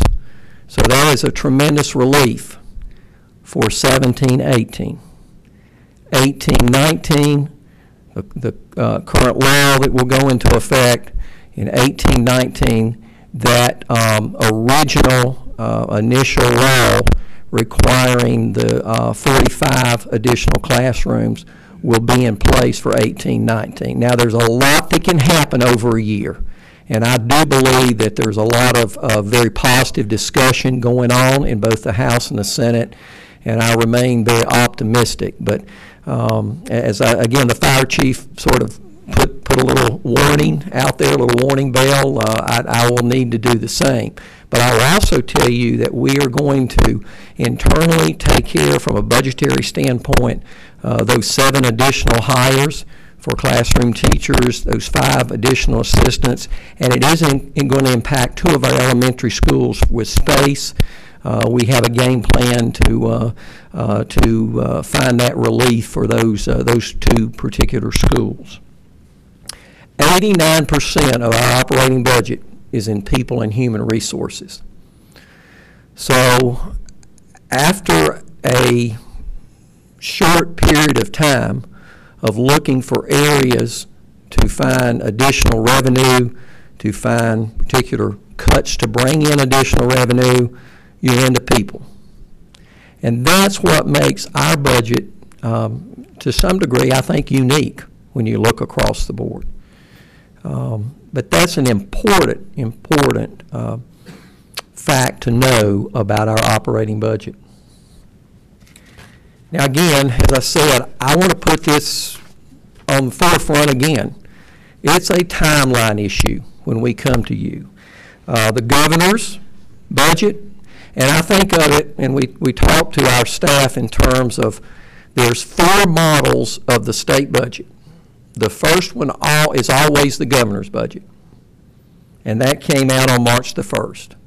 The second and third is either the House or the Senate. They take turns. But the most important component is the 4th model, because that's when all 3 are put in front of those 3 different organizations, and they decide what the final budget is. That's a timeline issue. By state law, I and Asheville City Schools have to bring a budget to you requesting local funds by May 15th. And I appreciate the opportunity to extend my visit with you, because we didn't even have time, once the budget came in from the Senate, to present to our own board. And we wanted to make sure that our school board heard our request first. So the Senate did approve on May the 11th, so now we have 1 of the two bodies in the General Assembly with a model budget. We have yet to see anything from the House. It could be next week, it could be 2 to 3 weeks from now, and then following that, we've got final state budget negotiations to take place. So what I present to you tonight is based upon that governor's budget. We believe that there'll be some in between, but we don't know that.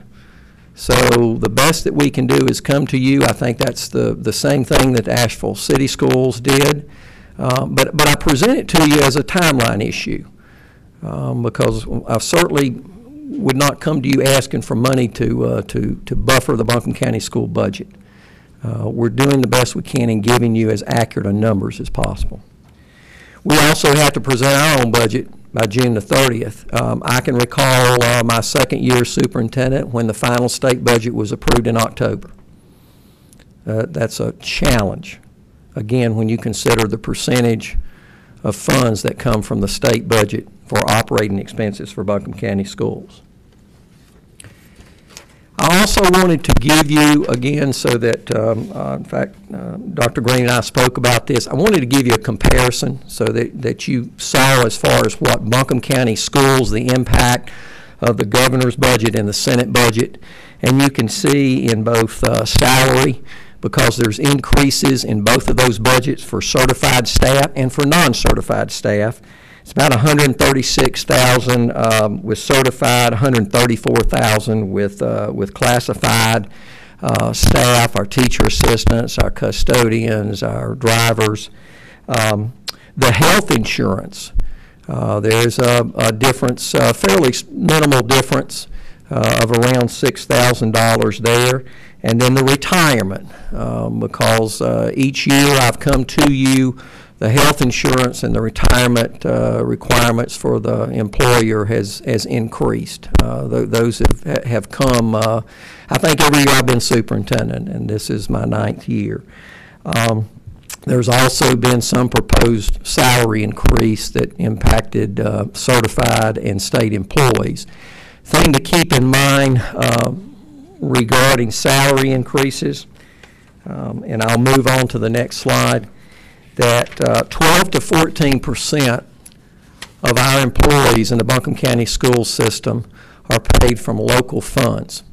So if the state, and in the governor's budget there was a 5% increase that was put in place for certified, there was a 3% put in place for state employees, non-certified, and so when that's presented to us from the state, in order for those locally paid employees to receive equitable increases, the request comes to you for that. And again, this parallels what has come from Asheville City, I think the exact percentage. So the total proposed pay increase is $1,628,452. Next slide is also what we consider continuation, because it comes to you every year, and that is in terms of the benefit increases. And our proposal, what we have seen from the governor's proposal, $498,410 for the matching retirement contribution, and for the employer paid health insurance, $118,305. And that comes to a total of $616,715. Yes, sir. Just a quick question, and it may be I just don't understand it, but the employer's matching retirement contribution going up a %, why does that occur? I mean, increasing that amount, and I'm processing in my mind that, where I was with before, you had, 6% and they matched it, but that was the 401k. So can you explain it to me? Well, I wish I could. Yeah. I honestly can't, because that's dictated by the state, and apologize to my finance officer. She could probably come up and explain that to you. Dr. Green, you probably could give it a good shot. I don't mind at all. If you look, the state portion of the retirement system is actually underfunded at this point. Local government is not. And so Okay. this is the effort to move to bring that to full funding. It will take several years of more increases to do that. Okay. All right, thanks. The next request fell in the category of maintenance and expansion. We are entering 17-18 into the final phase of the Nesbitt Discovery Academy. I think most of the commissioners have had an opportunity to visit that campus there on our central office location. And that is it's the early college model. We have 100 students per grade. We are currently at 300, so they will welcome essentially their senior class. They will have a senior class next year, and they will have all 4 years. So with that, just as we open a new school, we do have some requests for locally paid teachers. And in this case, it is 3 core teachers, and our core is English, math, social studies, and science. So we are making that request to complete that faculty and staff. And I will also tell you that we're proud of every single school, every one of our 42 schools in Buncombe County. And I was so happy to share that accreditation report because that was an external team that came in. But if you've not had an opportunity to visit Nesbitt Discovery and see some of the best practices that are taking place there, and I know our EDC was here, and they were significant in terms of planning that because the intent was to make a clear connection between STEM education and workforce development. And so if you've not had an opportunity, I'd love to take you through that facility. Also, we have a program called Compassionate Schools. Several of you have had presentations on that. David Thompson, our Student Services Director, it's a national model, and we are becoming a model for the nation, by the way. I know a lot of issues come to you as commissioners, a lot of issues regarding community health that impact families, specifically impact our kids, resiliency training that starts in kindergarten, and the power of that, the power to give them strength to overcome some of the challenges that are, in some cases, environmental. That's at the core of that program. And so we received a fairly significant federal grant. And once again, when it came into Buncombe County Schools, it was accepted. A lot of professional development across all of our schools, staffing, and in particular, we were able to put 4 elementary school counselors fully embedded in the Compassionate Schools model. And I will tell you, I wish I'd brought some of our elementary principals, but they would attest to you how important that has been for their school and their school community, not just for those kids, but the impact it's made on the entire community. So we're asking help. That is one of those situations where the funds have run out and we just don't have adequate funding to sustain them, but we believe it's important. And we also believe that it connects extremely well with the mission of this Board of Commissioners. And finally, the new math textbook adoption. Every time I've come here, I get the question about textbooks. I think you get a lot of questions about textbooks. Reality of it is, since 2009-10, it's been hot, cold in terms of state funds for textbooks, for instructional supplies. One year we have it, one year we don't. We are in catch-up mode, and that's everybody across the state. And this is crucial. These particular math textbooks will be aimed at the upper elementaries. And so we're asking for help there. They are very much needed. The total of that comes to $691,000. And so if I total our request to you on the continuation, $2,245,167. The proposed increase of expansion that I just went over, $691,000. And year 2 of the certified local supplement. And I've thought about how to present this. I was at a function it's now about 4.5 hours ago.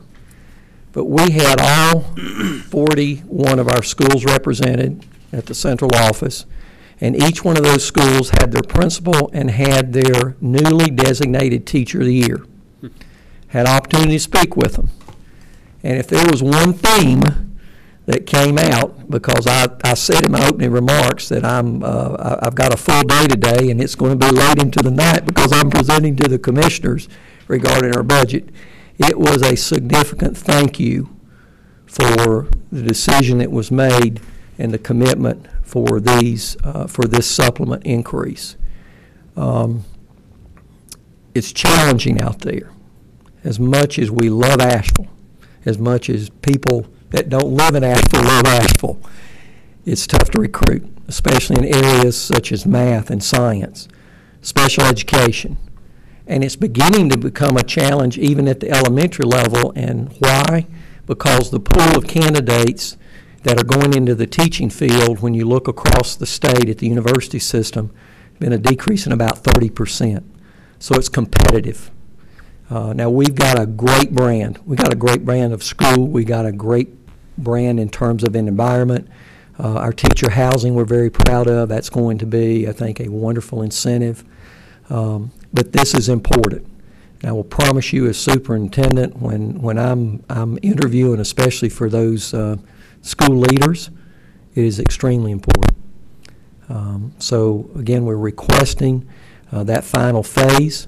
I know you have a lot of requests coming your way, and you have a lot of incredible public servants that have needs as well. But I can tell you that again, from that entire group, that was something that they wanted to make sure that I said to you publicly on behalf of them.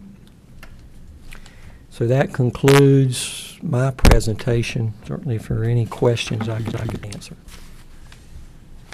All right, Dr. Baldwin, thank you very much. And as you noted, this is going to be a kind of an iterative process as we look at how the state process goes. So I'm sure this will not be, I'm sure we're going to continue to want to dialogue with you as these numbers get firmed up from the state and what it means for us. But thank you very much for your presentation tonight. Dr. Baldwin, just one quick question. Thank you very much for the presentation and all the incredible work happening. As this grant period winds down for the Compassionate Schools program, is it possible to get some additional information about what y'all have learned during the grant term so that we can absolutely, and I would really like, if I know your agendas are very filled, but I would love to have a small team come in and present it, because I think this goes hand in hand with what you're seeing with Mandy's department and Health and Human Services, and but I can certainly provide figures to you on that. This is staffing, and this is what we had, because it's recurring. A good chunk of those funds went for professional development, so we're able to carry that on. Yeah, if we could do that, that would be great. Thank you. Sounds like there's a lot of interest in that. Yeah. Thank you. Right, commissioners, other questions at this time? No. All right. Again, thank you, Dr. Baldwin, for being here, and we look forward to continuing the conversation as we move forward in the budget process. So. The final item under new business for this evening is the Solar Farm Memorandum of Understanding with Duke Energy, and I see that we have Jason Walls with us from Duke Energy, and I hope that scout that is still with us gets some kind of special badge for staying at the County Commission meeting this long. So thank you both for sticking with us. I think I'd just like to say a few words if Jason has anything to add. I'd welcome that too, and also just before I say more, I did pass out a copy of a hard copy of the Memorandum of Understanding. There was one proposed change to it that was brought up after the memorandum was on the county website, so I wanted everyone to have a hard copy of that so we can look at that, and I'll speak to that in just a minute. But I guess just a little bit of context here. So since the County Commission approved the idea of moving forward with a solar farm project at the retired county landfill in Woodfin, Duke Energy has been engaging with the county around the idea of partnering with us on this project. So I think I'd just like to sort of summarize what the Memorandum of Understanding contemplates. Essentially, Duke Energy would like to partner with the county on the development of this project. Duke Energy will provide 100% of the funds necessary to develop the project and to study the feasibility of the project. As you will all recall, at our meeting where we discussed this project, we did appropriate, I think it was $27,000 to pay for the feasibility studies for the project. Duke Energy has offered to pay all of those costs, so that $27,000 or $27,500 will not be needed from the county. Assuming the feasibility studies are positive, Duke would also provide 100% of the funding to actually construct the project, and Duke would be responsible for operating the solar energy asset. This memorandum of understanding is a non-binding agreement between the two parties. In essence, it's an agreement to move the process forward, to again study the feasibility, confirm it is a viable location. If for any reason the county or Duke Energy decided that it is not a good fit for them, either party could discontinue the project at any time. And the one change that I'd like to bring everyone's attention to, and this goes to the question that Mr. Yelton spoke to, and I think one of the concerns he expressed at the beginning of the meeting, and our friends at the Asheville Citizen Times also had the same question. There was in the original MOU, provision number 5 discusses basically protecting confidential information either party might have. And the question came up, though, that really aren't all documents related to this project that are circulated between the parties.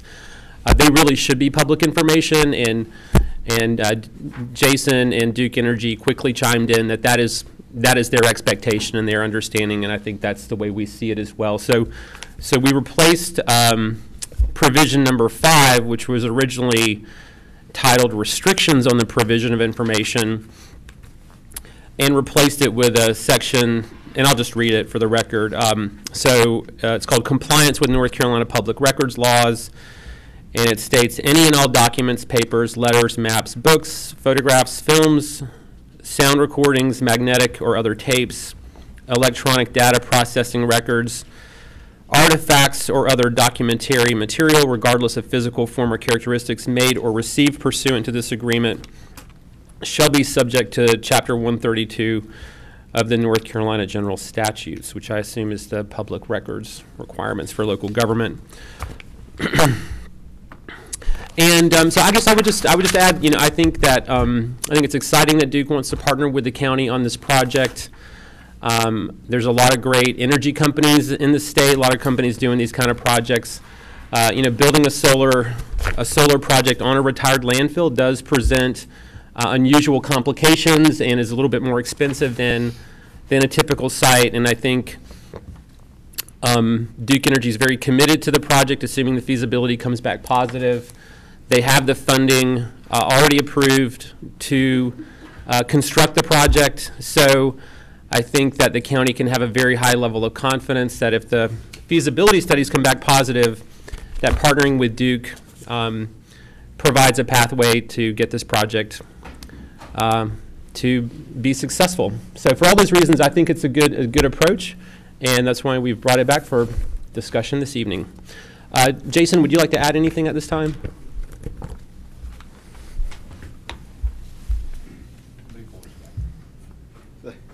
Again, I'm Jason Walls, District Manager with Duke, and you have to apologize to me. I'm normally not dressed this way. Excuse me, I don't think I'm you're actually pulling double duty at a commissioner meeting. So I don't think you're Jason Walls. I even have a name tag. Okay.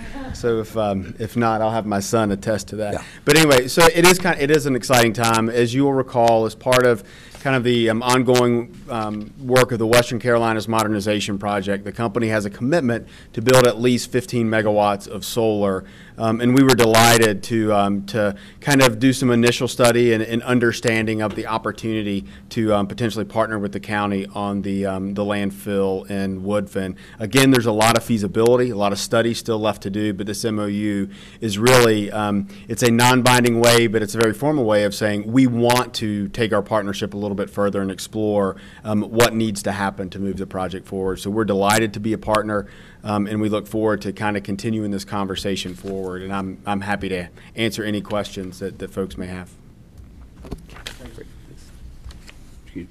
Commissioner Fryer. This goes back a little ways, and Mr. Creighton, you talked to some of the gentlemen back November in that area. What's been brought up through that situation? Are you talking with the Duke The representative? Duke representatives, yes. Visited the site. They did a preliminary layout on just what they thought they as far as where the solar panels could go. And that was basically done from an aerial. Visited the site. That's pretty much what has happened up until now. But the discussions have been going on with them for... There has been some, yes, sir. And Jason, Mr. Yelton did bring up some things. Say 30 years down the road, Duke is a good company, and I understand that personally. But if solar panels die, what do we do with them? That's a very good question. And you know, how did we dispose of them, or do we make sure that Duke handles it? Because you know, some other companies could come in here, but they could possibly walk away and just leave the county stuck. And I don't think Duke could do that.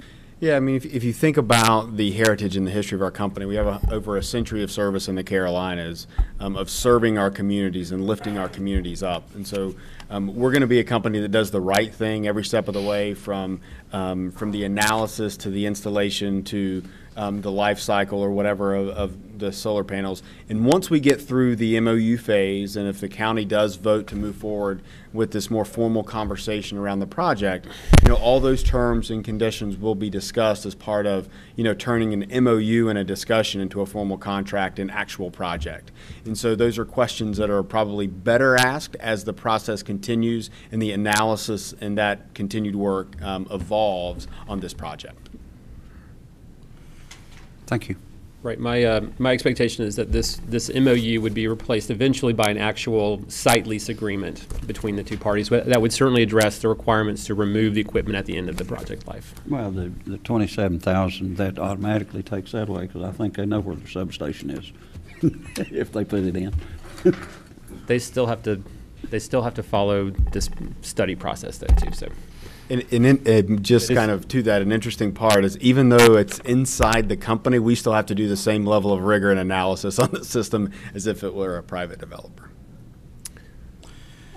Just a couple of questions around process since we since we voted to move forward with feasibility.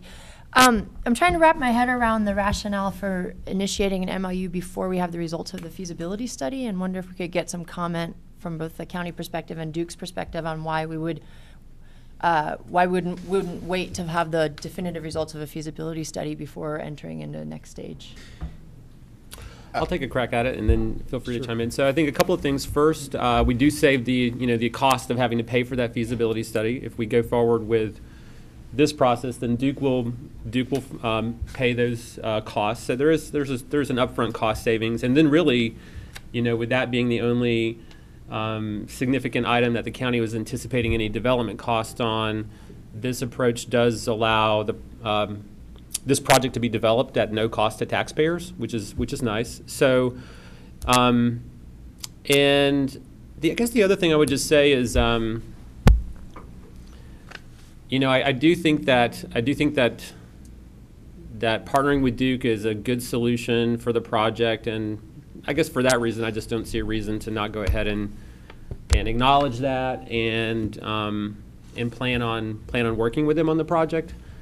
So I guess I just don't see a reason to not do it, I guess is my answer. But it's a fair question. Jason, do you have any thoughts? And Commissioner, if looked at it another way, this is a very formal way, and this is something that the company has entered into on a number of different instances on projects across both this state and South Carolina and other places. It's really just a formal way of the two parties saying, we want to go to the next level in kind of our partnership to share information about, the site or the size and different things, to understand and really to make sure that both our ratepayers and the taxpayers are protected, as we continue to move forward. So the MOU being non-binding allows either party to really walk away, but what it also kind of is a signal that the county does, well, the county as a whole, meaning all of their elected leaders, have voted to say we do want to take this partnership to that next level of feasibility, of understanding, and of study, because once we move past that, the company will start spending that $27,000 or whatever those dollars are to study the feasibility of this site. And so it's just really a step in the process to ensure that both parties have looked each other in the eye, have signed on a dotted line to say, yeah, we want to continue this partnership and explore this to the next step, to the next level. One other thought I would add in as well. Although again, within the context that this is a non-binding agreement, so nothing ties either side's hands here. My experience working on these kind of projects is that you have all this due diligence you have to do, and for sites that that survive that process, one of the other key ingredients to a project is, of course, getting a finance partner for a project. So the fact that Duke is here and is willing to again, in the non-binding legal sense, but essentially commit to funding the project, assuming that it all goes, the due diligence goes well. I think is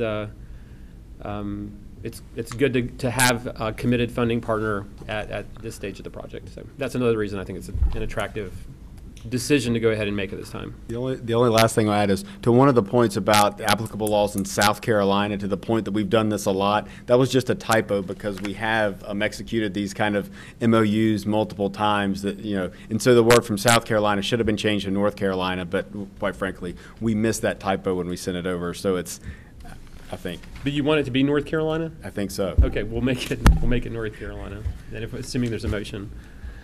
Other questions, Commissioner? Has there been conversation with any other potential financer of the project, or has there been any sort of open process through which, this is partly for folks who, well, we don't have a full house right now, but in theory, there are folks following this conversation along, and the last time we talked about this, we voted to approve a feasibility study. There was some discussion that there might be opportunities for some of that money to be refunded, and then I just want to make sure we're narrating sort of what's happened between now and then, to the full extent possible for folks. So I guess it's a question of the county, is has there been dialogue or conversation with any other entity or party who's interested in this project?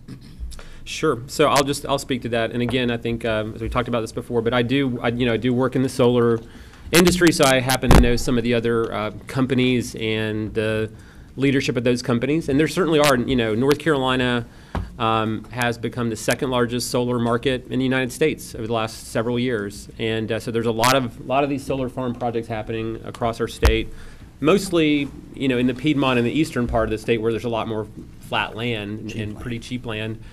So as I've said from the beginning, of course, any company that I'm involved in would not participate in any way in the development of the project, but I did reach out to a couple of the leaders of some of the other companies that have a lot of experience and qualifications, to see if there was interest in this, and to kind of have a conversation about it. And I would say that there are some other companies that said, sure, we'd be happy to talk about it. These companies are always looking for business development opportunities. So, but from my perspective, none of them are in the same position that Duke is to offer the kind of proposal that is before us today, to fully, to fund all the development costs of the project, and that already has committed internal funding that they could actually construct the project. I think one of the concerns about our site compared to all the other projects across the state that again are not on landfills and don't have some of the unique hurdles that a project on a landfill will have to come, is that if we were, working with a different partner, I think there's a certain risk that a year or 18 months down the road, once all the feasibility study's done, a project like ours might appear to be relatively less attractive than other business opportunities that they might have. So for all those different reasons, I think for this particular project, choosing to pursue the development process with Duke is a good solution. I I mean, I think, you know, from the first time we went out there, I thought it was a good idea, but I appreciate your questions, Jasmine, because you know, Brownie knows companies, but I think going forward, we want to be really clear how we do business. And, I mean, everybody's all for this, but and for transparent, I feel like we've crossed first base and skipped all the other bases, and now we're rounding for home. And it just gives the appearance to me a little, and I'm all for the project, but from the outside looking in, it looks like a very closed up, smug deal already done. And, you know, I'm just putting that out there. I am supportive of it, but I think going forward in process, we have to remember what we did here when we approach other things.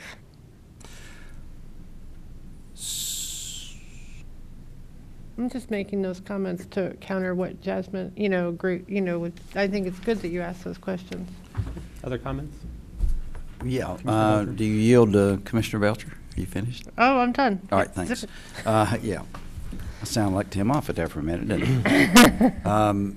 And that was a compliment to Mr. Moffitt if he's listening. So, I got a few questions, and I want to say that with Duke being part of this, that I'm comfortable with that partnership. I've got some questions about the agreement, and so I'm going to try to take a stab at some of these things. I think some good questions have been asked. One is,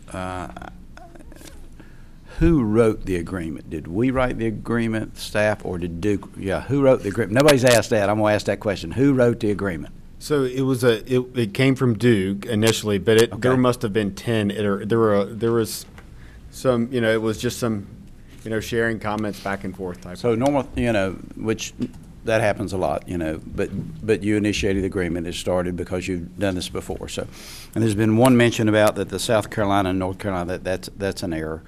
And we're also wanting to add a paragraph to cover the concerns, the open meeting laws and the concerns of that. I'd like to ask a couple of questions about some of the other concerns because they are good. And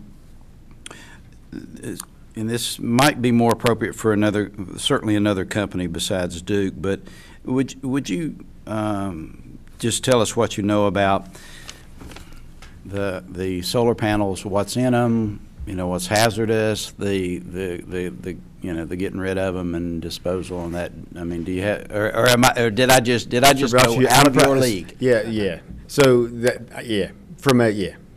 I'm not the technical expert on what's in a solar panel and those types of things. Okay. So it's not appropriate for me to answer that question. Okay. So, but I would assume based on Duke's record that there's plenty of policies in place to take care of that in a proper manner. Okay.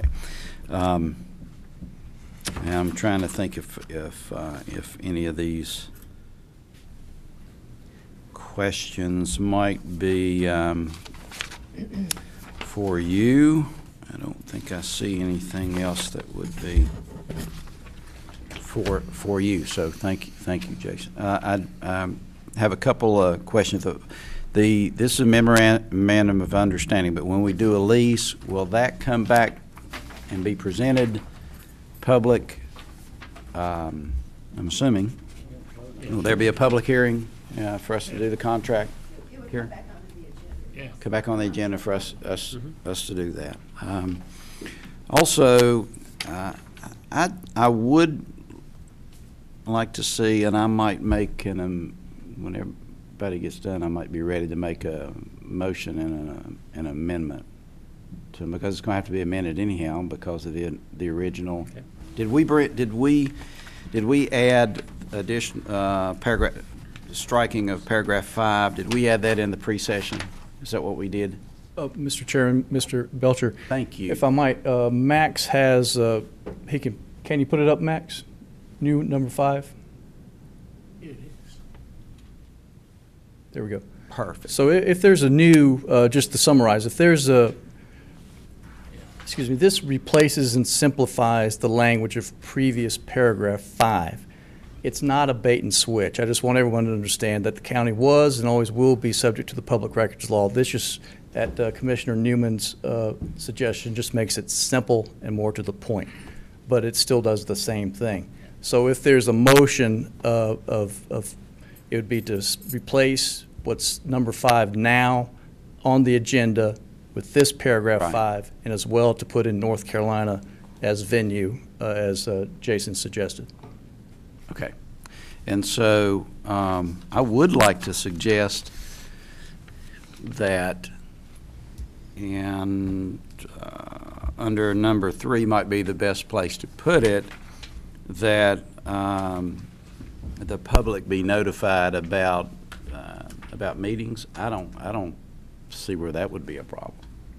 About? Under item number 3. What meetings? Well, it says. If there's meetings between. Yeah, but yeah. Well, the there are obligations for public meetings. I mean, are you thinking of something different from that? Not really. I guess, this is going to move forward. Our staff, their staff are going to talk about various things. Those are not all public meetings. Right. Some of those are just phone calls or getting together. So those would not all trigger public meeting requirements. When the lease comes back to be discussed here, of course, that'll be a public meeting. So right. We have the whole state statutes around requirements for public meetings when they are triggered. Okay, so I just.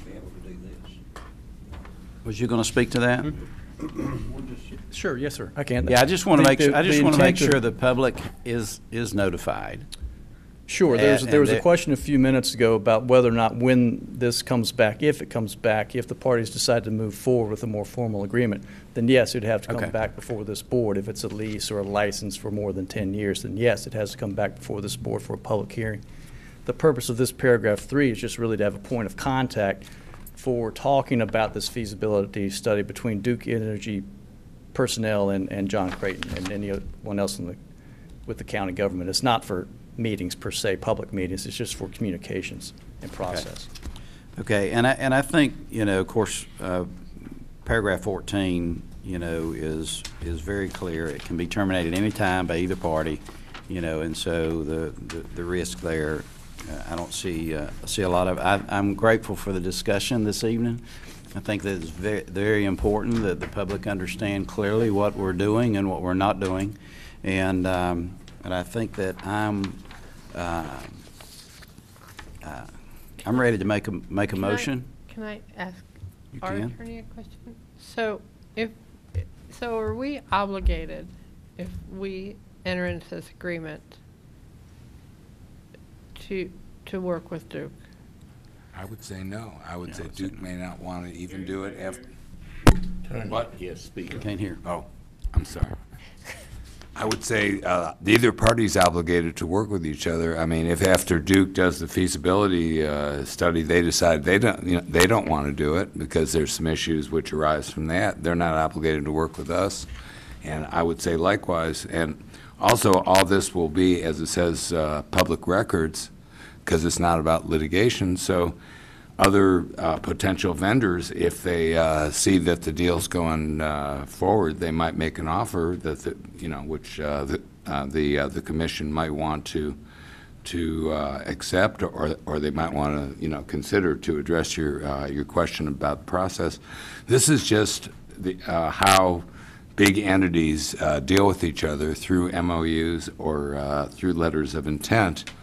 Because the commission might have a different composition, when the thing finally comes up, or Duke Power might have a different representative. This just states what the people are intending now, but they're not committed on the next phase, the way I see it. Thank you. So I'm ready to make a motion. All right. Can you pull up the paragraph 5? Pull it back up. So I'll make a motion of approval with the addition of paragraph 5, and with the addition of paragraph 5 to replace paragraph 5 that was on the agenda, and the change of South Carolina to North Carolina under item number 11. There's a motion. Is there a second?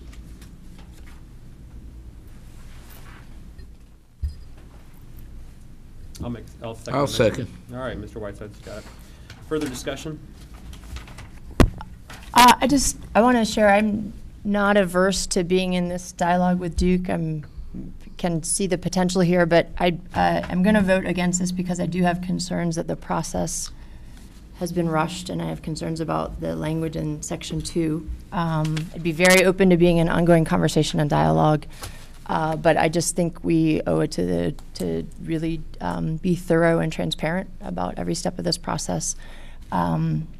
So my concerns rest with process at this point rather than the proposal that's in the air. So just want to clarify that that's why I'll be voting no. All right, further comments? All in favor, please say aye. Aye.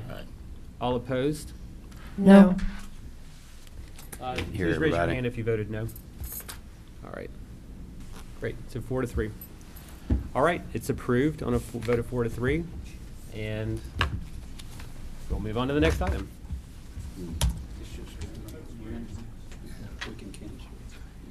Is it a public hearing? It is a public hearing. It was well, I did say we would take public comment. I'm sorry. I made a Unwind it. mistake, Jerry. We have already voted. Chair, Yes, sir. I would like to make a public comment. I'll allow it. Go ahead. I think Jason needs to say something. You do too. Ellen does too.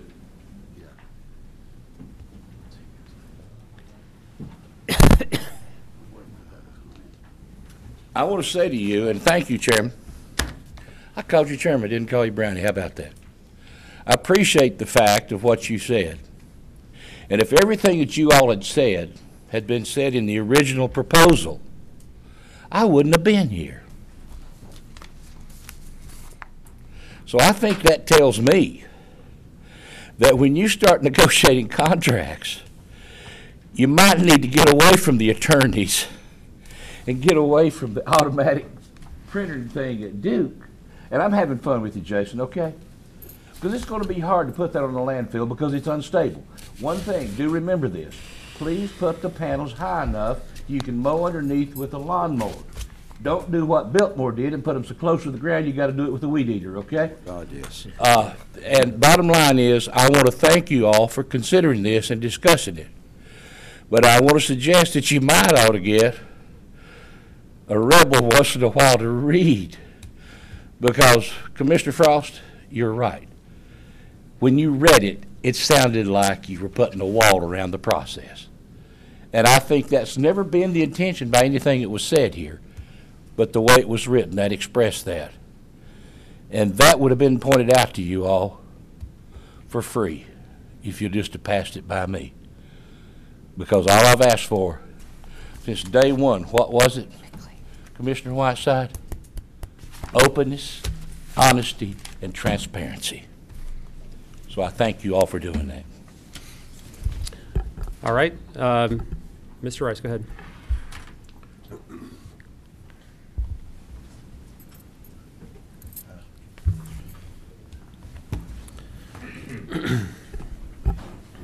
Thank you, Mr. Chairman, members of the board. Thank you, Mr. Ferrara, for your comment, and Ellen, thank you for yours. I think you women are a little more detailed than the men are, and I thank you for that. A good woman keeps any man in line. I have a concern that the process is screwed up here. At the last meeting, my understanding was we were going to look into it. This meeting, everything went forward and we're ready to do something. I think it's a dadgum sneaky way of pulling Progress Energy into a deal here, and I think there's something bigger to this than just what we're hearing today. This is too fast. This is not the right way to do business. And you men ought to stick up and do the right thing and pull this off and start this process again.